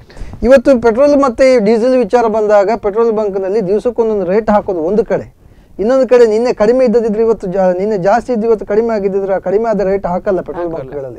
ನಿನ್ನೆಯ ಡೇಟ್ ಮಾತ್ರ ಚೇಂಜ್ ಮಾಡಿ ರೇಟ್ ಅದನ್ನೇ ಇಟ್ಟುಕೊಂಡು ವ್ಯವಹಾರ ಮಾಡ್ತಾರೆ. ಇವತ್ತು ಜನರನ್ನ ಒಂದು ತರ ಗೊಂದಲಕ್ಕೆ ಈಡು ಮಾಡಿ ಈ ರೀತಿ ಒಂದು ಇದು ಮಾಡ್ತಾ ಇದ್ರೆ, ನನ್ನ ಪ್ರಶ್ನೆ, ಸಾಕಷ್ಟು ವರ್ಷಗಳಿಂದ ಅಧಿಕಾರವನ್ನು ಅನುಭವಿಸಿಕೊಂಡು ಬಂದಂತಹ UPA ಸರ್ಕಾರ ಇವತ್ತು ಕಾಂಗ್ರೆಸ್, ಅದರಲ್ಲಿ ಪ್ರಮುಖವಾಗಿ ಕಾಂಗ್ರೆಸ್ ಪಕ್ಷ ಇವತ್ತು ವಿರೋಧ ಪಕ್ಷ ಸ್ಥಾನದಲ್ಲಿ ಕೂತಿದೆ. ಯಾಕೆ ವಿರೋಧ ಪಕ್ಷ ಸ್ಥಾನದಲ್ಲಿ ಕೂತಂತಹ ಕಾಂಗ್ರೆಸ್ ಪಕ್ಷ ಬಿಜೆಪಿಯ ಕಿವಿ ಹಿಂಡುವಂತ ಕೆಲಸ ಮಾಡ್ತಾ ಇಲ್ಲ ಅಂತ ಅನ್ನೋದಕ್ಕೆ ಮೊದಲು ಒಂದು ಕರೆ ಇದೆ. ವಿಶ್ವಾಸ್ ಅಮೀನ್ ಅವರು ಮಾತಾಡ್ತಾ ಇದ್ದಾರೆ. ವಿಶ್ವಾಸ್ ಅಮೀನ್ ಅವರೇ, ನಮಸ್ತೆ. ಸರ್, ಈಗ ಇವತ್ತು ನಾವು ಚರ್ಚೆ ಮಾಡ್ತಾ ಇದ್ವಿ, ಪೆಟ್ರೋಲ್ ಬೆಲೆ ಏರಿಕೆ ಗಗನಕ್ಕೇರ್ತಾ ಇದೆ. ಒಂದು ಹಂತಕ್ಕೆ ನಾವು GSTಯನ್ನ ಹೊರತುಪಡಿಸಿದ್ರು ಕೂಡ ದಿವಸಕ್ಕೆ ಒಂದೊಂದು ಬೆಲೆಯನ್ನ ನಿಗದಿ ಮಾಡುವಂತಹ ಒಂದು ವ್ಯವಸ್ಥೆ ಆಗ್ತಾ ಇದೆ. ಇವತ್ತು ಪೆಟ್ರೋಲ್ನ ಬೆಲೆ ಇವತ್ತಿನ ಧಾರಣೆಯಲ್ಲಿ ಉಡುಪಿಯಲ್ಲಿ 72 ರೂಪಾಯಿ ಇದೆ. ಸೊ ಇದು ಎಲ್ಲಿಗೆ ಹೋಗಿ ಮುಟ್ಟಬಹುದು, ಏನು ಆಗ್ಬಹುದು, ಇದನ್ನ ಕೇಳೋರೇ ಇಲ್ವಾ, ಹೇಗೆ, ಯಾಕೆ ಅಂತ? ಅದೇ ಇದರ ಬಗ್ಗೆ ಪ್ರಶ್ನೆ ಮಾಡೋರಿಲ್ಲ, ಆ ರೀತಿ ಆಗಿದೆ. ಇವತ್ತು ಇಂಟರ್ನ್ಯಾಷನಲ್ ದರ ಏನಿದೆ ಬ್ಯಾರಲ್ $35 ತನಕ ಇದೆ, ಅತಿ ಕಡಿಮೆ ಇದ್ರು. ಆದ್ರೂ ಸಹ ಇವತ್ತು ವಿಪರೀತ ಬೆಲೆ ಏರಿಕೆ ಆಗಿದೆ. ಆದ್ರೆ ನಮ್ಮ ರಾಜ್ಯ ಸರ್ಕಾರ ಸನ್ಮಾನ್ಯ ಸಿದ್ದರಾಮಯ್ಯನವರು ಎಂಟ್ರಿ ಟ್ಯಾಕ್ಸ್ ಅನ್ನು ಕಡಿತಗೊಳಿಸಿ ಈಗ ಮುಂಬೈಯಲ್ಲಿ ನೋಡಿದ್ರೆ ₹80 ಇದೆ, ನಮ್ದು ₹72 ಇದೆ. ಇದರ ಬಗ್ಗೆ ಖಂಡಿತವಾಗ್ಲು GST ತಂದ್ರೆ ಕಡಿಮೆ ಆಗ್ತದೆ ಅಂತ ಏನು ಸ್ಟೇಟ್ಮೆಂಟ್ ಕೊಟ್ಟಿದ್ದಾರೆ. ಅಟ್ಲೀಸ್ಟ್ GST ಆದ್ರೂ ತಂದು ಈ ರೇಟ್ ಅನ್ನು ಒಂದು ಸ್ಟೆಬಿಲೈಸ್ ಮಾಡ್ಬೇಕು. ಅಂಬಾನಿಯವರಿಗೆ ಒಂದು ವೇದಿಕೆ ಸಜ್ಜು ಮಾಡಿ ಕೊಡಬಾರ್ದು. ಇದು ಹೆಚ್ಚಿನ ಎಲ್ಲ ಪೆಟ್ರೋಲಿಯಂ ಅವರ ಕಂಟ್ರೋಲ್ ಅಲ್ಲಿ ಇದೆ. ಅದರಿಂದ ಕೇಂದ್ರ ಸರ್ಕಾರ ಇದರ ಬಗ್ಗೆ ಶೀಘ್ರ ಒಂದು ಕ್ರಮ ಕೈಗೊಳ್ಬೇಕಂತ ಕೇಳಿ. ಅಲ್ಲ ಅಮೀನ್ರೆ, ನನ್ನ ಒಂದು ಪ್ರಶ್ನೆ ಇದೆ. ಸಾಕಷ್ಟು ಸಂದರ್ಭಗಳಲ್ಲಿ Aadhaar card implementation ಟೈಮ್ನಲ್ಲಿರ್ಬೋದು, GST implementation ಟೈಮ್ನಲ್ಲಿರ್ಬೋದು, UPA ಸರ್ಕಾರ ಮುಂದಾದಾಗ BJP ಪ್ರಮುಖ ವಿರೋಧ ಪಕ್ಷ ಸ್ಥಾನದಲ್ಲಿ ಕೂತಂತ BJP ಅಥವಾ NDA ಪಕ್ಷಗಳು ವಿರೋಧ ವ್ಯಕ್ತಪಡಿಸಿ ನಿಮ್ಮ ಬಾಯಿ ಮುಚ್ಚಿಸಿದ್ದಾರೆ, ಕಾಂಗ್ರೆಸ್ನ ಬಾಯಿ ಮುಚ್ಚಿಸುವಂತ ಕೆಲಸ ಮಾಡಿದ್ದಾರೆ. ಇವತ್ತು ಈ ರೀತಿ ಬೇಕಾಬಿಟ್ಟಿ ಬೆಲೆ ಏರಿಕೆ ಆಗ್ತಾ ಇದ್ರೆ ಕಾಂಗ್ರೆಸ್ ಪಕ್ಷ ಯಾಕೆ ಮೌನ ವಹಿಸಿದೆ ಅನ್ನುವಂಥದ್ದು. ಯಾಕಂದ್ರೆ ಇದು ನೋಡಿ, ಜನಸಾಮಾನ್ಯರು ಒಂದೊಂದು ಕ್ಷಣವೂ ಅವರಿಗೆ ಬಹಳ ತುರ್ತಾಗಿರುತ್ತೆ. ಇಲ್ಲಿಂದ ಎಲ್ಲ ಒಂದು ಕಡೆ ಹೋಗ್ಬೇಕಾಗಿರುತ್ತೆ, ಗಲಾಟೆ ಮಾಡಿಕೊಂಡು ಗೌಜಿ ಮಾಡ್ಕೊಂಡು ಕೂತ್ಕೊಳ್ಳುವಂಥ ಸ್ಥಿತಿ ಇವತ್ತು ಬೈಕ್ ಚಾಲಕರಿಗಾಗಲಿ ಅಥವಾ ವಾಹನ ಚಾಲಕರಿಗಾಗಲಿ ಇಲ್ಲ. ಸೊ ರಾಜಕೀಯ ಪಕ್ಷವಾಗಿ ತಾವೇನು ಕೆಲಸ ಮಾಡಬೇಕಿತ್ತು ತಾವು ಕೂಡ ಮಾಡ್ತಾ ಇಲ್ಲ ಅಂತ. ಇಲ್ಲ, ಖಂಡಿತವಾಗ್ಲೂ ನಾವು ಯುವ ಕಾಂಗ್ರೆಸ್ ವತಿಯಿಂದ ಪ್ರತಿಭಟನೆಯನ್ನು ಹಮ್ಮಿಕೊಳ್ಳಲಿಕ್ಕೆ ಈಗಾಗಲೇ ನಾವು ಮೀಟಿಂಗ್ ಅನ್ನು ಕರೆದಿದ್ದೇವೆ. ಮುಂದಿನ ದಿವಸದಲ್ಲಿ ಇದರ ಬಗ್ಗೆ ಉಗ್ರವಾಗಿ ಪ್ರತಿಭಟನೆಯನ್ನು ಈಗಾಗಲೇ ನಾವು ಕೆಲವೊಂದು ಐಡಿಯಾಸ್ ಅನ್ನ ಹಾಕಿದ್ದೇವೆ. ಸೈಕಲ್ ಇರ್ಬೋದು, ಎತ್ತಿನ ಗಾಡಿಯನ್ನು ತಂದು ಶಿಲಾಯುಗಕ್ಕೆ ಹಿಂದೆ ಕೊಡುವಂತ ಒಂದು ಸಂದೇಶ ಇದೆ. ಬಹುಶಃ ಎತ್ತಿನ ಗಾಡಿ ನಿಮ್ ಕೈ ಕೊಡ್ತಾರ ಅವರು, ಮಾನ್ಯ NDA ಏನು BJP ಸರ್ಕಾರ ಬಹುಶಃ ಇದೇ ರೀತಿ ಹೋದ್ರೆ ಮುಂದಿನ ದಿನಗಳಲ್ಲಿ ಎತ್ತಿನ ಗಾಡಿಯೋ ಅಥವಾ ಒಂದು ಸೈಕಲ್ ನಿಮಗೆ ನಾವು ಹಳೆಯ ಕಾಲಕ್ಕೆ ಮತ್ತೆ ಏನು ಕಾಲಚಕ್ರ ಹಿಂದಕ್ಕೆ ಹೋಗ್ತದೆ ಅಂತ ಹೇಳ್ತದಲ್ಲ, ಆ ಪರಿಸ್ಥಿತಿ ಆಗತ್ತ ಅದು ಹಳೆ ಶಿಲಾಯುಗಕ್ಕೆ ಹೋಗ್ತೇವ ಅಂತ. ಜನಸಾಮಾನ್ಯರಿಗಂತೂ ಇವತ್ತು ಅವರು ಬುಲೆಟ್ ಟ್ರೈನ್ ಬಗ್ಗೆ ಮಾತಾಡ್ತಿದ್ದಾರೆ, ನಾವಿಲ್ಲಿ ಪೆಟ್ರೋಲ್ ಹಾಕಿ ಹೋಗುವಂತ ಕಷ್ಟದ ಪರಿಸ್ಥಿತಿಯಲ್ಲಿ ಇದ್ದು. ಎಸ್ ಎಸ್ ಎಸ್ ಒಟ್ಟಾರೆ ವಿಶ್ವಸ್ವಾಮಿನವರು ತಾವು ಏನು ಹೇಳಲಿಕ್ಕೆ ಇಷ್ಟಪಡ್ತೀರಿ? ಇವಾಗಿನ ಈ ಪರಿಸ್ಥಿತಿಯಲ್ಲಿ ಏನು ಜನರ ಕಣ್ಣಿಗೆ ಮಣ್ಣೆರಚುವಂಥ ಈ ಒಂದು ಪ್ರಕ್ರಿಯೆಗಳೇನಾಗ್ತಾ ಇದೆ ಪ್ರತಿನಿತ್ಯವೂ, ಇವತ್ತು ಬಹಳ ದುರಂತ ಅಂದರೆ ಒಂದು ಕಡೆಯಿಂದ GST ಇಫೆಕ್ಟ್, ಇನ್ನೊಂದು ಕಡೆ ಡಿಮಾನಿಟೈಸೇಷನ್ ಇಫೆಕ್ಟ್, ಇನ್ನೊಂದು ಕಡೆ ಪೆಟ್ರೋಲ್ನ ಅತ್ಯಂತ ಹೆಚ್ಚಿನ ಬೆಲೆ ಏರಿಕೆ. ಈ ಬಹುಶಃ ಮನುಷ್ಯ ಬದುಕುದೇ ಹೇಗೆ ಅಂತ. ಅದೇ ಇಕಾನಮಿ ಖಂಡಿತವಾಗಿ ಕುಸಿದು ಹೋಗಿದೆ. ಪ್ರಥಮವಾಗಿ ಸ್ಪಂದನ TV ಅವರಿಗೆ ಅಭಿನಂದಿಸ್ತೇನೆ, ಯಾಕಂದ್ರೆ ಈ ಒಂದು ವಿಷಯವನ್ನು ರೈಸ್ ಮಾಡಿದ್ದೀರಿ. ಯಾಕಂದ್ರೆ ಹೆಚ್ಚಿನ ನಾವು ಪತ್ರಿಕೆಗಳಲ್ಲಿ ನೋಡ್ಬೋದು ಅಥವಾ ದಿನಪತ್ರಿಕೆಗಳು ಇವತ್ತು ವಿಷಯವನ್ನು ರೈಸ್ ಮಾಡ್ತಿಲ್ಲ, ಬೇರೆನೇ ಒಂದು ರೀತಿಯ ಒಂದು ವಾತಾವರಣ ಸೃಷ್ಟಿ ಮಾಡ್ತಿದೆ. ನಿಮ್ಗೆ ಜನಪರವಾಗಿ ನಿಂತದಕ್ಕೆ ಖಂಡಿತ ಸ್ಪಂದನ ವಾಹಿನಿ ಯಾವತ್ತು ಪಕ್ಷಾತೀತವಾಗಿ ಜನಪರ ಕಾರ್ಯಕ್ರಮಗಳ ಅಭಿವೃದ್ಧಿ ವಿಚಾರದಲ್ಲಿ ಸ್ಪಂದನ ವಾಹಿನಿ ನಿಮ್ಮ ಜೊತೆಗೆ ಸದಾ ಇರುತ್ತೆ, ಎಲ್ಲರ ಜೊತೆಗೂ ಇರುತ್ತೆ. ಆದರೆ ಒಂದು ರಾಜಕೀಯ ಪಕ್ಷವಾಗಿ ಮತ್ತು ವಿರೋಧ ಪಕ್ಷವಾಗಿ ಅಥವಾ ಅಧಿಕಾರಯುತವಾದಂಥ ಆಡಳಿತ ಪಕ್ಷವಾಗಿ ಅವ್ರು ಮಾಡಬೇಕಾದ ಕೆಲಸಗಳನ್ನ ಮಾಡಲಿಲ್ಲ ಅಂದಾಗ ನಾವು ಕಿವಿ ಚುಚ್ಚುವ ಕೆಲಸವನ್ನು ಕೂಡ ಮಾಡ್ತೇವೆ. ವಿಶ್ವಾಸ ಥ್ಯಾಂಕ್ ಯು ತಮ್ಮೆಲ್ಲ ಮಾಹಿತಿಗಳಿಗಾಗಿ ಧನ್ಯವಾದಗಳು. ಮೇಡಮ್, ಈಗ ಏನು ಒಟ್ಟಾರೆ ಮತ್ತೆ ಪುನಃ ಬಹುಶಃ ಇದಕ್ಕೆ ಹೊಸ ಆಯಾಮ ಅಂತಿಲ್ಲ, ಒಂದು ಇರುವಂಥದ್ದು ಒಂದು ಆಯಾಮ ಏನಂತಾರೆ, ಈ ಹಿಂದೆ ಏನಿತ್ತು ವಿಷಯ ಏನು, ಯಾವ ಟ್ಯಾಕ್ಸ್ಗಳೆಲ್ಲ ಬೀಳ್ತಾ ಇತ್ತು ಒಂದು ಇಂಟರ್ನ್ಯಾಷನಲ್ ಮಾರ್ಕೆಟ್ ಮೇಲೆ, ನಮ್ಮ ಇಂಡಿಯಾದಲ್ಲಿ ಅದು ಸೇಲ್ ಆಗಬೇಕಾದ್ರೆ ಗ್ರಾಹಕರಿಗೆ ಕಸ್ಟಮರಿಗೆ ಯಾವ ಟ್ಯಾಕ್ಸ್ಗಳೆಲ್ಲ ಬೀಳ್ತಾ ಇತ್ತು, ಈಗ ಯಾಕೆ ಜಾಸ್ತಿ ಆಗ್ತಿದೆ ಅಂದ್ರೆ ಎಷ್ಟು ಪರ್ಸೆಂಟ್ ಜಾಸ್ತಿ ಆಗ್ತಿದೆ, ಯಾವ ಟ್ಯಾಕ್ಸ್ಗಳು ಬೀಳ್ತಾ ಇದೆ ಅಂತ ಇದು ನಮಗೆ ಮುಖ್ಯವಾಗಿ ನಮಗೆ ಗೊತ್ತಾಗಬೇಕಾಗಿದೆ. ಬಟ್ ಅದ್ರ ಬಗ್ಗೆ ಅವರೇ ನಮಗೆ ತಿಳಿ ಹೇಳಬೇಕು, ಯಾಕಂದ್ರೆ ನಮ್ಗೆ ಗೊತ್ತಾಗ್ತಾ ಇಲ್ಲ. ನಮ್ಗೆ ಅವರು ರೇಟ್ ಹೇಳಿದ್ದು ಮಾತ್ರ ಗೊತ್ತು. ರೇಟ್ ಕೂಡ ಬಹುಶಃ ಪೆಟ್ರೋಲ್ ಬಂಕ್ಗಳಲ್ಲಿ ಅವ್ರು ಹಾಕಿದ್ದೇ ನಮ್ಗೆ ಗೊತ್ತು, ಬಿಟ್ರೆ ಅದಕ್ಕಿಂತ ಹೆಚ್ಚಿಗೆ ಅದರ ರೇಟ್ ಎಷ್ಟು ಅಂತ ನಾವು ಎಲ್ಲಿ ತಿಳ್ಕೊಳ್ಬೇಕು? ಅದ ಈಗ ನಿಮಗೆ GST ಅಪ್ಲೈ ಮಾಡ್ತಾರೆ ಅಂತ ಹೇಳಿದ್ರೆ ಎಲ್ಲವನ್ನ ನಿಮ್ಮ service tax, road tax, transportation ಮತ್ತೆ ಸೆಸ್ಸು, ವ್ಯಾಟ್ ಇದೆಲ್ಲ ಒಟ್ಟು ಸೇರಿ ನನ್ನ ಪ್ರಕಾರ ಒಂದು GST ಅಂಡರ್ ಬರ್ತದೆ. ಇನ್ನೊಂದು ಇನ್ಕಮ್ ಟ್ಯಾಕ್ಸ್ ಮಾತ್ರ ಸೆಪರೇಟ್ ಇರುತ್ತೆ, ಅದು ಆದಾಯದ ನಂತರ ಏನು ನಮಗೆ ಲಾಭವನ್ನ ಕೊಡ್ತದೆ ಆ ಲಾಭಕ್ಕೆ ಮಾತ್ರ ನಾವು ಇನ್ಕಮ್ ಟ್ಯಾಕ್ಸ್ ಪೇ ಮಾಡೋದು. ಹೌದು, ಆದಾಯ ತೆರಿಗೆ. ಉಳಿದದ್ದೆಲ್ಲವೂ ಕೂಡ ಅಂಡರ್ ಬೈ GST ಒಟ್ಟಿಗೆ ಸೇರುತ್ತೆ. ನೀವು $50 ಬ್ಯಾರಲ್ಗೆ ಬಂದದಕ್ಕೆ ನೀವು ಸಾರಿ $50 ಬ್ಯಾರಲ್ ಬಂದದನ್ನ ನೀವು $30 ಕೊಡ್ಬೇಕಾದ ಪೆಟ್ರೋಲ್ ಅನ್ನ $70 ಕೊಡ್ತೀರಲ್ಲ, ಈ ಎಷ್ಟು $40 ಟ್ಯಾಕ್ಸ್ ಎಲ್ಲಿಂದ ಯಾವುದಕ್ಕೆ ಅಂತ? ಅಲ್ಲ, ಅದನ್ನು ಕ್ಲಾರಿಫೈ ಮಾಡ್ಬೇಕಲ್ವಾ, ಅದು ಯಾಕೆ ಅಂತಲೇ ಗೊತ್ತಾಗ್ತಾ ಇಲ್ಲ. ಬಹುಶಃ ಸದ್ಯ ಕೇಳಿದ್ರೆ ಅವರಿಗೂ ಗೊತ್ತುಂಟ ಇಲ್ವಾ? ಅಂದ್ರೆ ಪರಿಸ್ಥಿತಿ ಯಾರು ಇದನ್ನು ಮಾನಿಟರ್ ಮಾಡ್ತಾ ಇದ್ದಾರೆ, ಇದು ಬೇರೆಯವರ ಕೈಯಲ್ಲಿದೆನಾ? ಅವರೀಗ ವಿಶ್ವಾಸ್ ಮಾತಾಡಿದಾಗೆ ಇದು ಎಲ್ಲಿಯಾದ್ರೂ ಪೆಟ್ರೋಲಿಯಂ ಕಂಪನೀಸ್ಗಳು ಅಥವಾ ಅವರು ಪ್ಲಾನ್ ಮಾಡಿದ್ದೇ ನಮ್ಮ ಸರ್ಕಾರ ಇಂಪ್ಲಿಮೆಂಟ್ ಮಾಡ್ತಾ ಉಂಟಾ, ಇದ್ರ ಮೇಲೆ ನಿಗಾ ವಹಿಸ್ತಾ ಉಂಟಾ? ಬಹುಶಃ ಇದು ತುಂಬಾ ಡೀಪ್ ಆಗಿ ಮಾತಾಡ್ಲಿಕ್ಕೆ ಹೋದ್ರೆ ಅವರೊಂದು ವಿಚಾರವನ್ನು ರೈಸ್ ಮಾಡಿದ್ರಿ. ಈಗ ಏನು ಈ ಮಲ್ಟಿ ಮಿಲಿಯನರ್ಸ್ ಇವರು ಇದ್ದಾರೆ, ಇವರ ಒಂದು ರೀತಿಯಲ್ಲಿ ಸರ್ಕಾರ ಇವರನ್ನು ಪ್ಲೀಸ್ ಮಾಡ್ಲಿಕ್ಕೆ ಹೊರಟಿದೆ. ಅವರನ್ನು ಆಸ್ ಅ ಕ್ಯಾಪಿಟಲ್ ಆಗಿ ಇನ್ವೆಸ್ಟ್ ಮಾಡ್ತಾ ಇದೆ. ಅವ್ರ ಹತ್ರ ಅವರಿಗೆ ಏನೆಲ್ಲ ಸಹಕಾರ ಕೊಡ್ಬೇಕು ಅದನ್ನೆಲ್ಲ ಕೊಡ್ತಾ ಇದೆ.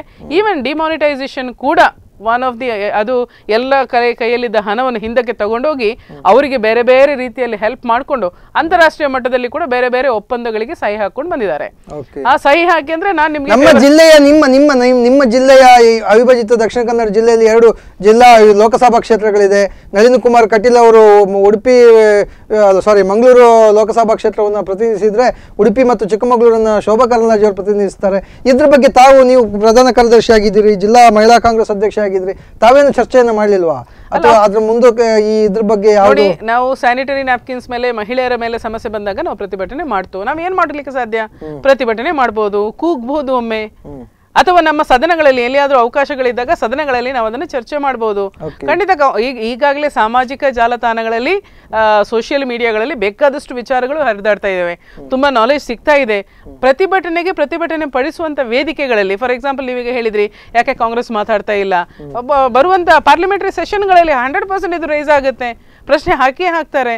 ಈಗ ಕಳೆದ ಅಧಿವೇಶನಗಳಲ್ಲಿ ಬೇಕಾದಷ್ಟು ವಿಚಾರಗಳನ್ನು ಚರ್ಚೆ ಮಾಡಿದ್ರು, ಮುಂದಿನ ಅಧಿವೇಶನಗಳಲ್ಲೂ ಅದು ಬರುತ್ತೆ.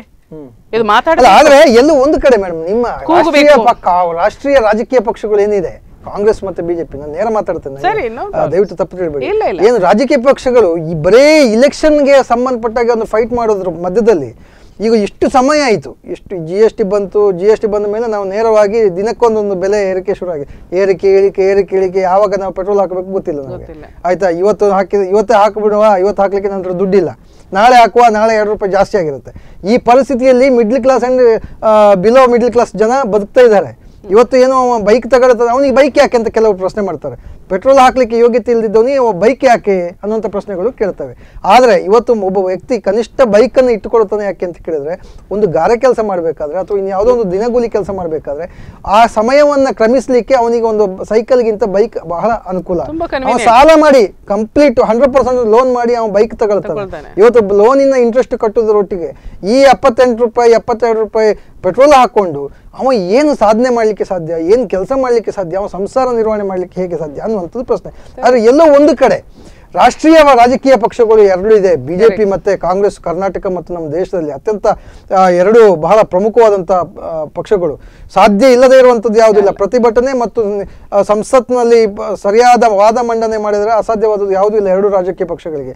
ಆದರೆ ಎಲ್ಲೋ ಒಂದು ಕಡೆ ರಾಜಕೀಯವಾಗಿ ಚುನಾವಣೆಯನ್ನು ಬಳಸಿಕೊಳ್ಳಿಕ್ಕೆ, ಚುನಾವಣೆಯ ಆಟಕ್ಕೆ ಈ ರಾಜಕೀಯ ಪಕ್ಷಗಳು ಹೋರಾಟ ಮಾಡ್ತಾ ಇದೆಯಾ ಅನ್ನುವಂಥದ್ದು. ಅಲ್ಲ, ಇವತ್ತು ಪರಿಸ್ಥಿತಿ ಹೇಗಿದೆ ಅಂತ ಹೇಳಿದ್ರೆ, ಸಂಪೂರ್ಣ ಮೆಜಾರಿಟಿ ಅವರ ಕೈಲಿರುವಾಗ ಎಷ್ಟು ಪ್ರತಿಭಟನೆಗಳು ಆದ್ರೂ ಕೂಡ ಮೆಜಾರಿಟಿಯ ಮೇಲೆ ತೀರ್ಮಾನ ಆಗುವಂಥದ್ದು ಆಗೇ ಹೋಗುತ್ತೆ. ನಾವು ಪ್ರತಿಭಟನೆ ಮಾಡಿ ಅವೇರ್ನೆಸ್ ಕ್ರಿಯೇಟ್ ಮಾಡ್ಬೋದು, ಜನರಲ್ಲಿ ತುಂಬಾ ವಿಚಾರಗಳು ನಾವು ಜನರಲ್ಲಿ ಅವೇರ್ನೆಸ್ ಕ್ರಿಯೇಟ್ ಮಾಡ್ಬೋದು. ನೋಡಿ, ಈ ರೀತಿ ಆಗ್ತಾ ಇದೆ, ಇದು ತಪ್ಪಾಗ್ತಾ ಇದೆ ಅಂದ್ಕೊಂಡು ಅವೇರ್ನೆಸ್ ಕ್ರಿಯೇಟ್ ಮಾಡ್ಬೋದು. ಬಿಟ್ರೆ ಎಷ್ಟೋ ಕಡೆಗಳಲ್ಲಿ ಸಂಪೂರ್ಣ ಮೆಜಾರಿಟಿ ಅವರ ಹತ್ರ ಇರುವಾಗ ನಿರ್ಧಾರಗಳು ಆಗತ್ತೆ, ಇಂಪ್ಲಿಮೆಂಟ್ ಆಗತ್ತೆ, ಅದು ಅದರ ಪರಿಣಾಮವನ್ನು ನಾವು ಅನುಭವಿಸಲೇಬೇಕು. ಅದಕ್ಕೆ ಎಲ್ಲಿಯಾದ್ರೂ ನಾವು ಉತ್ತರ ಕೊಡಬೇಕಿದ್ರೆ ಚುನಾವಣೆಗಳು ಮಾತ್ರ. ಅಲ್ಲ, ಆದ್ರೆ ಅದು ಸರಿ, ನೀವು ರಾಜಕೀಯ ಪಕ್ಷವಾಗಿ ಮತ್ತೆ ಈಗ ನನ್ನ ಕ್ವಶನ್ ಏನು ಅಂತ ಕೇಳಿದ್ರೆ, ಪ್ರತಿಭಟನೆಗಳು ರಾಜಕೀಯ ಪಕ್ಷವಾಗಿ ನೀವು ಚುನಾವಣೆಯ ಸಂದರ್ಭ ಉತ್ತರ ಕೊಡಲಿಕ್ಕೆ ಪ್ರಯತ್ನ ಮಾಡ್ತೀರಾ. ಆದರೆ ಜನಸಾಮಾನ್ಯರ ಪರಿಸ್ಥಿತಿ ಏನು ಅನ್ನುವಂಥದ್ದು, ಇದ್ರ ಬಗ್ಗೆ ನಾವು ಚರ್ಚೆಯನ್ನು ಮಾಡೋಣ ಮೇಡಮ್. ವೀಕ್ಷಕರೇ, ನಮ್ಮ ಚರ್ಚೆ ಮುಂದುವರಿತದೆ ಒಂದು ಪುಟ್ಟ ವಿರಾಮದ ಬಳಿಕ.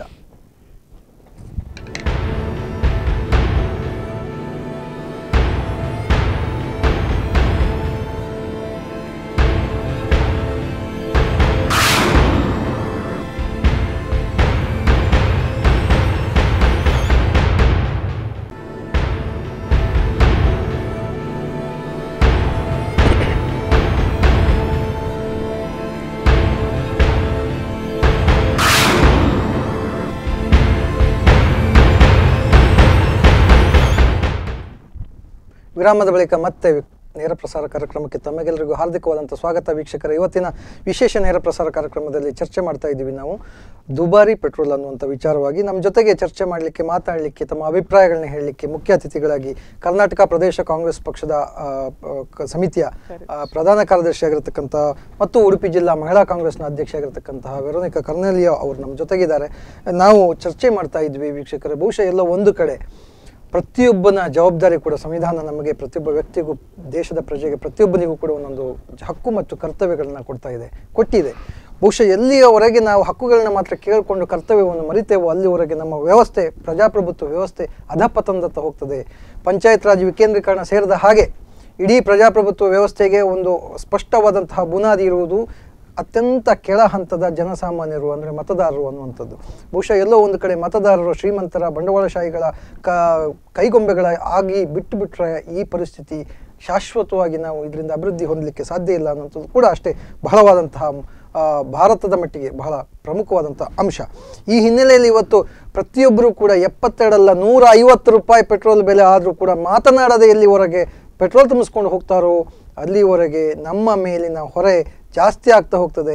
ನಮ್ಮ ತೆರಿಗೆಯನ್ನೇ ತಗೊಂಡು ನಮ್ಮ ಸರ್ಕಾರದ ಬೊಕ್ಕಸವನ್ನೇ ತುಂಬಿಸ್ಕೊಂಡು ಚುನಾವಣೆಯ ಸಂದರ್ಭದಲ್ಲಿ ಎಗ್ಗಿಲ್ಲದೆ ಖರ್ಚು ಮಾಡುವಂತಹ ವ್ಯವಸ್ಥೆಗಳಿಗೆ ಆಗಬಾರ್ದು ಅನ್ನುವಂಥ ನಮ್ಮ ಬದ್ಧತೆ ಇದ್ದರೆ ನಾವು ಇವತ್ತು ಎಚ್ಚೆತ್ತುಕೊಳ್ಬೇಕಾಗಿದೆ. ನಮ್ಮ ಮೂಲಭೂತ ಸೌಲಭ್ಯಗಳನ್ನು ಪಡ್ಕೊಳ್ಳಿಕ್ಕೆ ನಾವು ನಮ್ಮ ಹಕ್ಕು ಮತ್ತು ಕರ್ತವ್ಯ ಎರಡನ್ನ ಪಣಕ್ಕಿಡಬೇಕಾದಂಥ ಪರಿಸ್ಥಿತಿ ಇದೆ. ನಾವು ಈ ನಿಟ್ಟಿನಲ್ಲಿ ಈ ಚರ್ಚೆಯನ್ನು ಇವತ್ತು ಮಾಡ್ತಾ ಇದ್ದೇವೆ. ನಮ್ಮ ಜೊತೆಗೆ ಅತಿಥಿಗಳಾಗಿ ವೆರೋನಿಕಾ ಇದ್ದಾರೆ. ಮೇಡಮ್, ನನ್ನ ಪ್ರಶ್ನೆ ಅಷ್ಟೇ, ಹೇಳಿ. ಪ್ರಮುಖವಾಗಿ ರಾಷ್ಟ್ರೀಯ ಪಕ್ಷಗಳು ಎರಡು, ಕಾಂಗ್ರೆಸ್ ಮತ್ತು ಬಿಜೆಪಿ. ಇವತ್ತು ಬಿಜೆಪಿ ಅಧಿಕಾರದಲ್ಲಿದೆ, ಈ ಹಿಂದೆ ಕಾಂಗ್ರೆಸ್ ಅಧಿಕಾರದಲ್ಲಿತ್ತು. ಕಾಂಗ್ರೆಸ್ ಅಧಿಕಾರದಲ್ಲಿದ್ದಾಗ ಯಾವ್ಯಾವುದು ಮಾಡಬಾರ್ದು ಅದು ನಾವು ಅಧಿಕಾರಕ್ಕೆ ಬಂದಾಗ ಮಾಡಬೇಕು ಅಂತ ಇತ್ತು, ಅದನ್ನೆಲ್ಲ ತಡೆದು ನಿಲ್ಲಿಸಿದ್ದಾರೆ. ನಿಮ್ಮ ಕಿವಿ ಹಿಂಡಿ ನಿಮ್ಮ ವಿರುದ್ಧ ಪ್ರತಿಭಟನೆ ಮಾಡಿ ಬಿಜೆಪಿ, ಪ್ರಮುಖವಾಗಿ ಬಿಜೆಪಿಯ ಪಕ್ಷ ಹಿಡಿದು ನಿಲ್ಲಿಸಿ ಅವರು ಅಧಿಕಾರಕ್ಕೆ ಬಂದಾಗ ಅವರ ಸರ್ಕಾರದ ಸಾಧನೆ ಅನ್ನುವ ರೀತಿಯಲ್ಲಿ ಅವರು ಇಂಪ್ಲಿಮೆಂಟ್ ಮಾಡ್ತಾ ಇದ್ದಾರೆ. ಆದರೆ ಈಗ ಕಾಂಗ್ರೆಸ್ ಯಾಕೆ ನಿದ್ದೆ ಮಾಡ್ತಾ ಇದೆ, ಕಾಂಗ್ರೆಸ್ ಎಲ್ಲ ಹೋಗಿದೆ ಅನ್ನುವಂಥದ್ದು ಜನರ ಮೂಲಭೂತ ಪ್ರಶ್ನೆ. ಬಿಜೆಪಿಯವರು ಯಾರು ಬಿಡಿ, ಜನಸಾಮಾನ್ಯರ ಸಮಸ್ಯೆಗೆ ಸ್ಪಂದಿಸ್ತಾ ಇಲ್ಲ. ಈಚೆಗೆ ಕಾಂಗ್ರೆಸ್ ಕೂಡ ಕೈಕಟ್ಟಿ ಕೂತ್ಕೊಂಡ್ಬಿಟ್ರೆ ಜನರ ಪರಿಸ್ಥಿತಿ ಏನು ಅಂತ. ಅಲ್ಲ, ನೀವು ಹೇಳಿದಾಗೆ ಇದರ ಬಗ್ಗೆ ಸ್ವಲ್ಪ ಮಟ್ಟಿನ ಪ್ರತಿಭಟನೆಗಳು ಆಗ್ತಾ ಇದೆ. ಆದರೆ ಖಂಡಿತವಾಗಿ ಪಕ್ಷ ಈ ಬಗ್ಗೆ ಚಿಂತನೆ ಮಾಡ್ತಾ ಇದೆ. ಪಕ್ಷದಲ್ಲಿ ಕೂಡ ಇದಕ್ಕೆ ಬೇಕಾದಂಥ ತಯಾರಿಗಳು ನಡೀತಾ ಇದೆ, ಇಲ್ಲ ಅಂತ ಇಲ್ಲ. ಅದರ ಜೊತೆ ಬಹುಶಃ ಒಂದು ತಿಂಗಳ ಒಳಗೆ ಏನಾದರೂ ಇದಕ್ಕೆ ಒಂದು ಏನಾದರೂ ಸೀರಿಯಸ್ ಆಗಿ ಇದರ ಬಗ್ಗೆ ಪ್ರತಿಭಟನೆಗಳು ಅಥವಾ ಇದರ ವಿರುದ್ಧ ಖಂಡಿತವಾಗಿ ಸ್ವರ ಎತ್ತುವಂಥ ಕೆಲಸ ಕಾಂಗ್ರೆಸ್ ಪಕ್ಷ ಮಾಡ್ತದೆ. ಬಟ್ ನನ್ನ ಒಂದು ವಿನಂತಿ ಕೂಡ ಇದೆ, ಇದರ ಯಾರ ಮೇಲೆ ಪರಿಣಾಮ ಬೀಳುತ್ತೆ ಆ ಜನರು ಕೂಡ ಮಾತಾಡಬೇಕು, ನಮ್ಮ ಮಾಧ್ಯಮಗಳು ಕೂಡ ಮಾತಾಡಬೇಕು. ನಾನು ಮೊನ್ನೆಯಿಂದ ಉದಯವಾಣಿ ಮತ್ತು ವಿಜಯ ಕರ್ನಾಟಕದಲ್ಲಿ ಒಂದು ಸ್ವಲ್ಪ ಇದರ ಬಗ್ಗೆ ಮಾತಾಡೋದನ್ನು ಕಾಣ್ತಾ ಇದ್ದೇನೆ. ನಿಮ್ಮಂಥ ಮೀಡಿಯಾಗಳು ಕೂಡ ಇವತ್ತು ಉತ್ತಮ ಚರ್ಚೆಯನ್ನು ತಗೊಂಡಿದ್ದೀರಿ.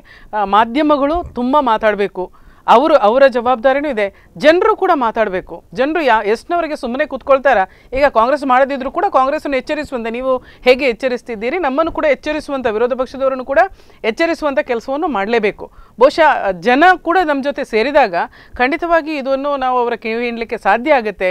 ಆ ನಿಟ್ಟಿನಲ್ಲಿ ಪಕ್ಷ ಕೂಡ ಒಂದು ರೀತಿಯಲ್ಲಿ ಅದರ ತಯಾರಿಯನ್ನು ನಡೆಸ್ತಾ ಇದೆ. ಮುಂದಿನ ದಿನಗಳಲ್ಲಿ ಖಂಡಿತವಾಗಿ ಅದರ ಬಗ್ಗೆ ನಿರ್ಧಾರ. ಮಾತಾಡ್ತಾ ಒಂದು ಮಾತು ಹೇಳಿದ್ರು, ಎತ್ತಿನ ಗಾಡಿ ಇಟ್ಟುಕೊಂಡು ಹೋರಾಟ ಮಾಡಬೇಕಾದಂಥ ಪರಿಸ್ಥಿತಿ ಇದೆ. ಮುಂದಿನ ದಿನಗಳಲ್ಲಿ ಈ ರೀತಿ ಬೆಲೆ ಏರಿಕೆ ಜಾಸ್ತಿ ಆಗ್ಬಿಟ್ರೆ, ಬೆಲೆ ಏರ್ತಾ ಹೋಗ್ಬಿಟ್ರೆ, ಇವತ್ತು ನಾವು ಇಂಧನ ಚಾಲಿತ ವಾಹನಗಳನ್ನು ನಾವು ಬಳಸುವಾಗಿಲ್ಲ. ಇವತ್ತು ಸೋಲಾರ್ ಅಥವಾ ಎಲೆಕ್ಟ್ರಿಕ್ ವೆಹಿಕಲ್ಗಳನ್ನು ತಗೊಂಡ್ರೆ ಅದರ ಬೆಲೆ ಕೂಡ ಏನು ಅತ್ಯಂತ ಕಡಿಮೆ ಇಲ್ಲ. ಇವತ್ತು 1 ಲಕ್ಷಕ್ಕಿಂತ ಮೇಲೆ ಇದೆ ಒಂದು ಬೈಕಿನ ಬೆಲೆ. ಅದು ಓಡುವ ದೂರ 70ರಿಂದ 80 ಕಿಲೋಮೀಟರ್ ಅಷ್ಟೇ. ಅದನ್ನು 3-4 ಗಂಟೆ ಚಾರ್ಜ್ ಮಾಡಬೇಕು. ಸೊ ಈ ಸಮಯವನ್ನು ಉಳಿಸಲಿಕ್ಕೆ ಇರುವ ಈ ಸದ್ಯದ ಪರಿಸ್ಥಿತಿಯಲ್ಲಿ ಇರುವ ಒಂದೇ ದಾರಿ ಅದನ್ನು ಅಭಿವೃದ್ಧಿ ಮಾಡೋದು ಅಥವಾ ಇರುವ ಇಂಧನದ ಬೆಲೆಯನ್ನು ಕಡಿಮೆ ಮಾಡೋದು. ಸೊ ಕಡಿಮೆ ಮಾಡಲಿಕ್ಕೆ ಎಲ್ಲ ಅವಕಾಶ ಇದ್ದಾಗಲೂ ಕೂಡ ಈ ರೀತಿಯ ಬೆಲೆ ಏರಿಕೆ ಆಗ್ತಾ ಹೋದರೆ ಜನಸಾಮಾನ್ಯರ ಕಷ್ಟಕ್ಕೆ ಸ್ಪಂದನೆ ಮಾಡಬೇಕಾದಂಥ ರಾಜಕೀಯ ಪಕ್ಷಗಳು ಅಥವಾ ಸರ್ಕಾರ ಮತ್ತು ರಾಜಕೀಯ ಪಕ್ಷಗಳು, ಜನಪ್ರತಿನಿಧಿಗಳು ಬಹುಶಃ ಎಲ್ಲ ಒಂದು ಕಡೆ ನಿದ್ದೆ ಮಾಡ್ತಾ ಇರೋದಂತೂ ಸಾರ್ವಜನಿಕ ಸತ್ಯ. ಇನ್ನೊಂದು ಬಹಳ ಮುಖ್ಯವಾಗಿ ಗಮನಿಸಬೇಕು ಅವರೇ, ಎಲ್ಲ ಕಡೆ ಇವತ್ತು ದೇಶದಾದ್ಯಂತ ಇರುವ ಅಷ್ಟೂ ರಾಜ್ಯಗಳಲ್ಲಿ ತೃತೀಯ ರಾಜಕೀಯ ಪಕ್ಷವೊಂದರ ಉದಯಕ್ಕೆ ಅವಕಾಶಗಳಾಗ್ತಾ ಇದೆ. ಇದಕ್ಕೆ ಕಾರಣ ಇಷ್ಟೇ, ಅಧಿಕಾರದಲ್ಲಿರುವಂತಹ ರಾಜಕೀಯ ಪಕ್ಷಗಳು, ಅದು ಕಾಂಗ್ರೆಸ್ ಇರ್ಬೋದು, ಬಿಜೆಪಿ ಇರ್ಬೋದು, ಜನಸಾಮಾನ್ಯರ ಸ್ಪಂದನೆಗೆ ನಿರೀಕ್ಷಿತ ಮಟ್ಟದಲ್ಲಿ ಸ್ಪಂದನೆ ಮಾಡ್ತಾ ಇಲ್ಲ, ಹೇಳ್ತಾ ಇಲ್ಲ. ಆದರೆ ಏನು ಚುನಾವಣೆಯನ್ನ ಎದುರಿಸ್ತಾ ಇರುವಾಗ ಕೊಟ್ಟಂತಹ ಪ್ರಣಾಳಿಕೆಗಳಿರ್ಬೋದು, ಆಶ್ವಾಸನೆಗಳಿರ್ಬೋದು, ಅದರ ಅರ್ಧ ಭಾಗ ಕೂಡ ಮುಟ್ಲಿಕ್ಕೆ ಸಾಧ್ಯ ಆಗ್ತಾ ಇಲ್ಲ. ರಾಜಕೀಯ ಪಕ್ಷಗಳು ಸರ್ಕಾರದಲ್ಲಿ ಯಾವುದು ಇದೆ ಅವರು ಹೇಳ್ತಾರೆ ನಾವು 99.9 ಮಾಡಿದ್ದೇವೆ ಅಂತ. ಆದ್ರೆ ಜನರಿಗೆ ಅದು ಗೊತ್ತಾಗಬೇಕಲ್ಲ, ಅವರ ಅನುಭವಕ್ಕೆ ಬರಬೇಕಲ್ಲ. ನಾವು ಹೇಳೋದು ಬೇರೆ, ಜನರಿಗೆ ಅನುಭವಿಸೋದು ಬೇರೆ. ಇವತ್ತು ಬಿಜೆಪಿ ಇರ್ಬೋದು, ನಾಳೆ ಕಾಂಗ್ರೆಸ್ ಇರ್ಬೋದು, ಎಲ್ಲ ಒಂದು ಕಡೆ ಈ ಗೊಂದಲಗಳಿಂದಾಗಿ ತೃತೀಯ ರಂಗಗಳು ಅಥವಾ ಮೂರನೇ ಒಂದು ಪಕ್ಷ, ಪ್ರಾದೇಶಿಕ ಪಕ್ಷಗಳ ಉದಯಕ್ಕೆ ಅವಕಾಶ ಆಗುವಂತಹ ಎಲ್ಲ ಸಾಧ್ಯತೆಗಳು ನಮ್ಮ ಕಣ್ಣ ಮುಂದೆ ಇದೆ. ಈ ನಿಟ್ಟಿನಲ್ಲಿ ಬಹುಶಃ ಅತ್ಯಂತ ಪ್ರಬಲವಾದಂತಹ ವಿರೋಧ ಪಕ್ಷವಾಗಿ ಕಾಂಗ್ರೆಸ್ ಇದೆ, ರಾಷ್ಟ್ರೀಯ ಕಾಂಗ್ರೆಸ್ ಪಕ್ಷ ಇದೆ. ಇನ್ನೂ ನಿದ್ದೆಯಿಂದ ಎಚ್ಚೆತ್ತುಕೊಳ್ಳದೆ ಇದ್ದರೆ ಬಹುಶಃ ಜನಸಾಮಾನ್ಯರು ಒಂದು ಹಂತಕ್ಕೆ ಸಂಪೂರ್ಣವಾಗಿ ಇದು ಗೊಂದಲಕ್ಕೆ ಈಡಾಗೋದು ಮಾತ್ರ ಅಲ್ಲ, ಅತ್ಯಂತ ಕ್ಲೀಶೆಗೆ ಒಳಗಾಗ್ತಾರೆ, ಕಷ್ಟಕ್ಕೊಳಗಾಗ್ತಾರೆ. ಅದರ ಜೊತೆಗೆ ರಾಜಕೀಯ ಭವಿಷ್ಯವನ್ನು ಕೂಡ ರೂಪಿಸ್ಕೊಳ್ಬೇಕಾದಂಥ BJP ಹೇಳ್ತದೆ ಮುಕ್ತ ಕಾಂಗ್ರೆಸ್ ಅಂತ ಹೇಳೋದು, ಕಾಂಗ್ರೆಸ್ ಮುಕ್ತ ಭಾರತ ಅಂತ ಹೇಳ್ತದೆ. ಈ ಕಡೆ ಕಾಂಗ್ರೆಸ್ನವರು ನಿರೀಕ್ಷೆಯ ಮಟ್ಟದಲ್ಲಿ ಜನಸಾಮಾನ್ಯರಿಗೆ ಸ್ಪಂದಿಸುವ ಕೆಲಸ ಮಾಡ್ತಾ ಇಲ್ಲ. BJPಯವರು ಬಂಡವಾಳಶಾಹಿಗಳಿಗೆ, ನಾವು ನೇರವಾಗಿ ನೀವು ಅವರು ವಿಶ್ವಾಸ್ ಅಮೀನ್ ಮಾತಾಡುವಾಗ ಹೇಳಿದರು, ಅಂಬಾನಿಯ ಪೆಟ್ರೋಲ್ ಬಂಕಿಗೆ, ಪೆಟ್ರೋಲ್ ಫ್ಯಾಕ್ಟ್ರಿಗೆ ಅಥವಾ ಅವರ ಉದ್ಯಮಕ್ಕೆ ಸಪೋರ್ಟ್ ಮಾಡುವ ದೃಷ್ಟಿಯಲ್ಲಿ ಈ ರೀತಿಯ ಮಾರ್ಕೆಟಿಂಗ್ ಆಗ್ತಾ ಇದೆಯಾ ಅನ್ನುವಂಥ ಒಂದು ಅನುಮಾನಗಳಿದೆ. ಆದರೆ ಇದಕ್ಕೆ ಒಂದು ಹೆಜ್ಜೆ ಇನ್ನೊಂದು ಮುಂದೆ ಹೋದಾಗ ನಾವು ಜಿಯೋ ಮೊಬೈಲ್ಸ್ಗಳನ್ನು ನೋಡಿದಾಗ ಕೂಡ ಅದು ಸ್ವಲ್ಪ ಮಟ್ಟಿಗೆ ಅದು ಹೌದು ಅಂತ ಜನಕ್ಕೆ ಅನಿಸುವಂಥ ಪರಿಸ್ಥಿತಿ ಬಂದಿದೆ. ಇದರ ಜೊತೆಗೆ ಕೊನೆಯದಾಗಿ ನೀವು ಒಟ್ಟಾರೆಯಾಗಿ ರಾಜ್ಯ ಮತ್ತು ಕೇಂದ್ರದಲ್ಲಿ ಯಾವ ರೀತಿಯ ಪೆಟ್ರೋಲ್ ದರ ಇಳಿಕೆಗೆ ಕ್ರಮ ಕೈಗೊಳ್ಳಬಹುದು ಅಂತ ತಾವು ಕರ್ನಾಟಕ ಕಾಂಗ್ರೆಸ್ ಪ್ರದೇಶ ಕಾಂಗ್ರೆಸ್ ಪಾರ್ಟಿಯ ಕಾರ್ಯದರ್ಶಿಯಾಗಿ ಹೇಳಲಿಕ್ಕೆ ಇಷ್ಟಪಡ್ತೀವಿ. ಓಕೆ, ಈಗ ನೀವು ಹೇಳಿದ ವಿಚಾರಕ್ಕೆ ಒಂದು ಸ್ವಲ್ಪ ಮುಂದೆ ಬರೋದಿದ್ರೆ, ನೀವು ತೃತೀಯ ಪಕ್ಷ ಆರಂಭ ಆಗ್ಬೋದು ಅಂತ ಹೇಳಿದರೆ, ಬಹುಶಃ ನಾವು ಕರ್ನಾಟಕಕ್ಕೆ ನಾನು ತೆಕ್ಕೊಳ್ತೇನೆ. ಕರ್ನಾಟಕದಲ್ಲಿ ಕಳೆದ 4 ವರ್ಷಗಳಿಂದ ಕಾಂಗ್ರೆಸ್ ಸಿದ್ದರಾಮಯ್ಯರವರ ಸರ್ಕಾರ ಆಡಳಿತ ನಡೆಸ್ತಾ ಇದೆ. ಎಷ್ಟು ಉತ್ತಮವಾಗಿ ಆಡಳಿತ ನಡೆಸ್ತಾ ಇದ್ದಾರೆ. ಬಹುಶಃ BJPಯವರಿಗೆ ನಮ್ಮ ವಿರುದ್ಧ ಮಾತಾಡಲಿಕ್ಕೆ ವಿಚಾರಗಳು ಸಿಗ್ತಾ ಇಲ್ಲ. ಎಲ್ಲಿ ಕಳೆದ ಆಡಳಿತ, BJP ಆಡಳಿತ ಮತ್ತು ನಮ್ಮ ಆಡಳಿತ ತುಲನೆ ಮಾಡಿದರೆ ಬಹುಶಃ ಅವರ ಮೇಲೆ ಈಗಲೂ ನಾವು ಬೇಕಾದಷ್ಟು ಭ್ರಷ್ಟಾಚಾರ ಮಾತಾಡ್ಬೋದು, ಜೈಲಿಗೆ ಹೋದದ್ದು ಮಾತಾಡ್ಬೋದು, ಅಥವಾ ಬೇರೆ ತುಂಬ ವಿಚಾರಗಳನ್ನು ಮಾತಾಡ್ಬೋದು. ಆದರೆ ಜನಪರ ಕಾರ್ಯಕ್ರಮಗಳನ್ನು ಕೊಟ್ಟು ಇವತ್ತು ಪ್ರತಿಯೊಬ್ಬರ ಮನೆಯಲ್ಲಿ ಒಂದು ರೀತಿಯ ಬೆನಿಫಿಷರಿಗಳು ಮನೆಯಲ್ಲಿದ್ದರೆ ಅದು ಸಿದ್ದರಾಮಯ್ಯರವರ ಈ ಸರ್ಕಾರದ ಮೂಲಕ. ಬೇಕಾದಷ್ಟು ಕಾರ್ಯಕ್ರಮವನ್ನು ಕೊಟ್ಟಿದೆ. ಪ್ರಣಾಳಿಕೆ ಬಗ್ಗೆ ತಾವು ಮಾತಾಡಿದ್ರಿ. ನಮ್ಮ 165 ಘೋಷಣೆಗಳಲ್ಲಿ 156 ಅದಕ್ಕಿಂತ ಹೆಚ್ಚಿಗೆ ಈಗಾಗಲೇ ಏನು ಕಾರ್ಯಕ್ರಮಗಳಾಗಬೇಕಿತ್ತು ಅದಾಗಿದೆ. ಅದರ ಏನು ಮಾಹಿತಿ ಇದೆ, ನಾಡ್ದು 23ರಿಂದ ಪ್ರತಿ ಮನೆ ಬಾಗಿಲಿಗೆ ಹೋಗ್ಲಿಕ್ಕಿದೆ. ಮನೆ ಕಾಂಗ್ರೆಸ್ ಎಂಬ ಕಾರ್ಯಕ್ರಮವನ್ನು ಹಾಕ್ಕೊಂಡಿದೆ.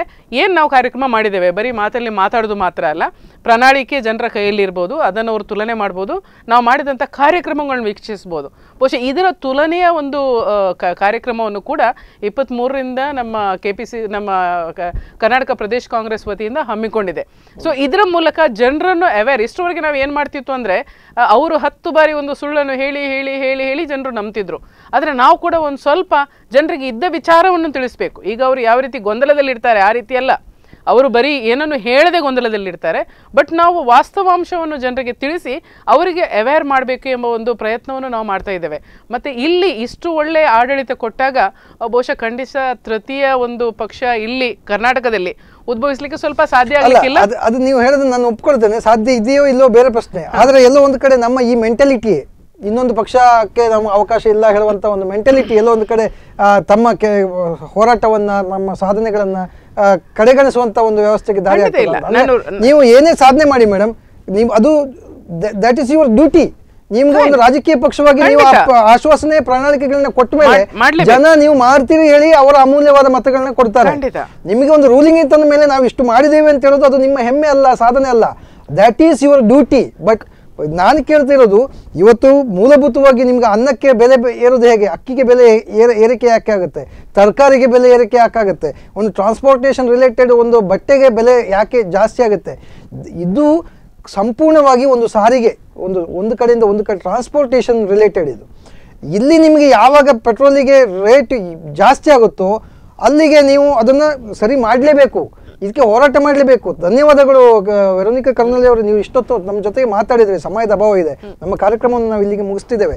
ವೀಕ್ಷಕರೇ, ಕೊನೆಯದಾಗಿ ನನಗೆ ಒಂದು ಮಾತು ಹೇಳಲಿಕ್ಕೆ ಬೇಕಿತ್ತು. ಬಹುಶಃ ಈ ಪ್ರಶ್ನೆಯನ್ನು ನಮ್ಮ ಇಲ್ಲಿಯ ಸ್ಥಳೀಯ ಸಂಸದೆಯ ಮುಂದೆ ಕೂಡ ನಾವು ಇಡಬೇಕಾಗಿದೆ. ಆದರೆ ಅವರು ನಮಗೆ ಎಲ್ಲೂ ಕಣ್ಣಿಗೆ ಸಿಗ್ತಾ ಇಲ್ಲ. ಅಪರೂಪಕ್ಕೆ ಎಲ್ಲಿಯಾದ್ರೂ ಬಂದು ಮಾಧ್ಯಮದವರ ಮುಂದೆ ಮಾತ್ರ ಸಿಗ್ತಾರೆ. ಅದಕ್ಕೋಸ್ಕರ ಸಾಧ್ಯ ಇದ್ರೆ ತಾವು ಮಾಧ್ಯಮಕ್ಕೆ ಕರೆಸಿದ್ರೆ ಒಂದು ಸ್ವಲ್ಪ ಚರ್ಚೆ ಮಾಡ್ಕೊಳ್ಳೋಣ. ಯಾಕಂದ್ರೆ ಜನಸಾಮಾನ್ಯರಿಗೆ ನಮ್ಮ ಕಷ್ಟಗಳು, ನಮ್ಮ ನೇರ ಪ್ರತಿನಿಧಿಯವರು ಕೇಂದ್ರ ಸರ್ಕಾರದಲ್ಲಿ, ನಾವು ನೇರ ಮಾತಾಡಬೇಕಿದ್ರೆ ಬೇಕಿದ್ರೆ ಅವರ ಮೂಲಕ ಮಾತಾಡಬೇಕು.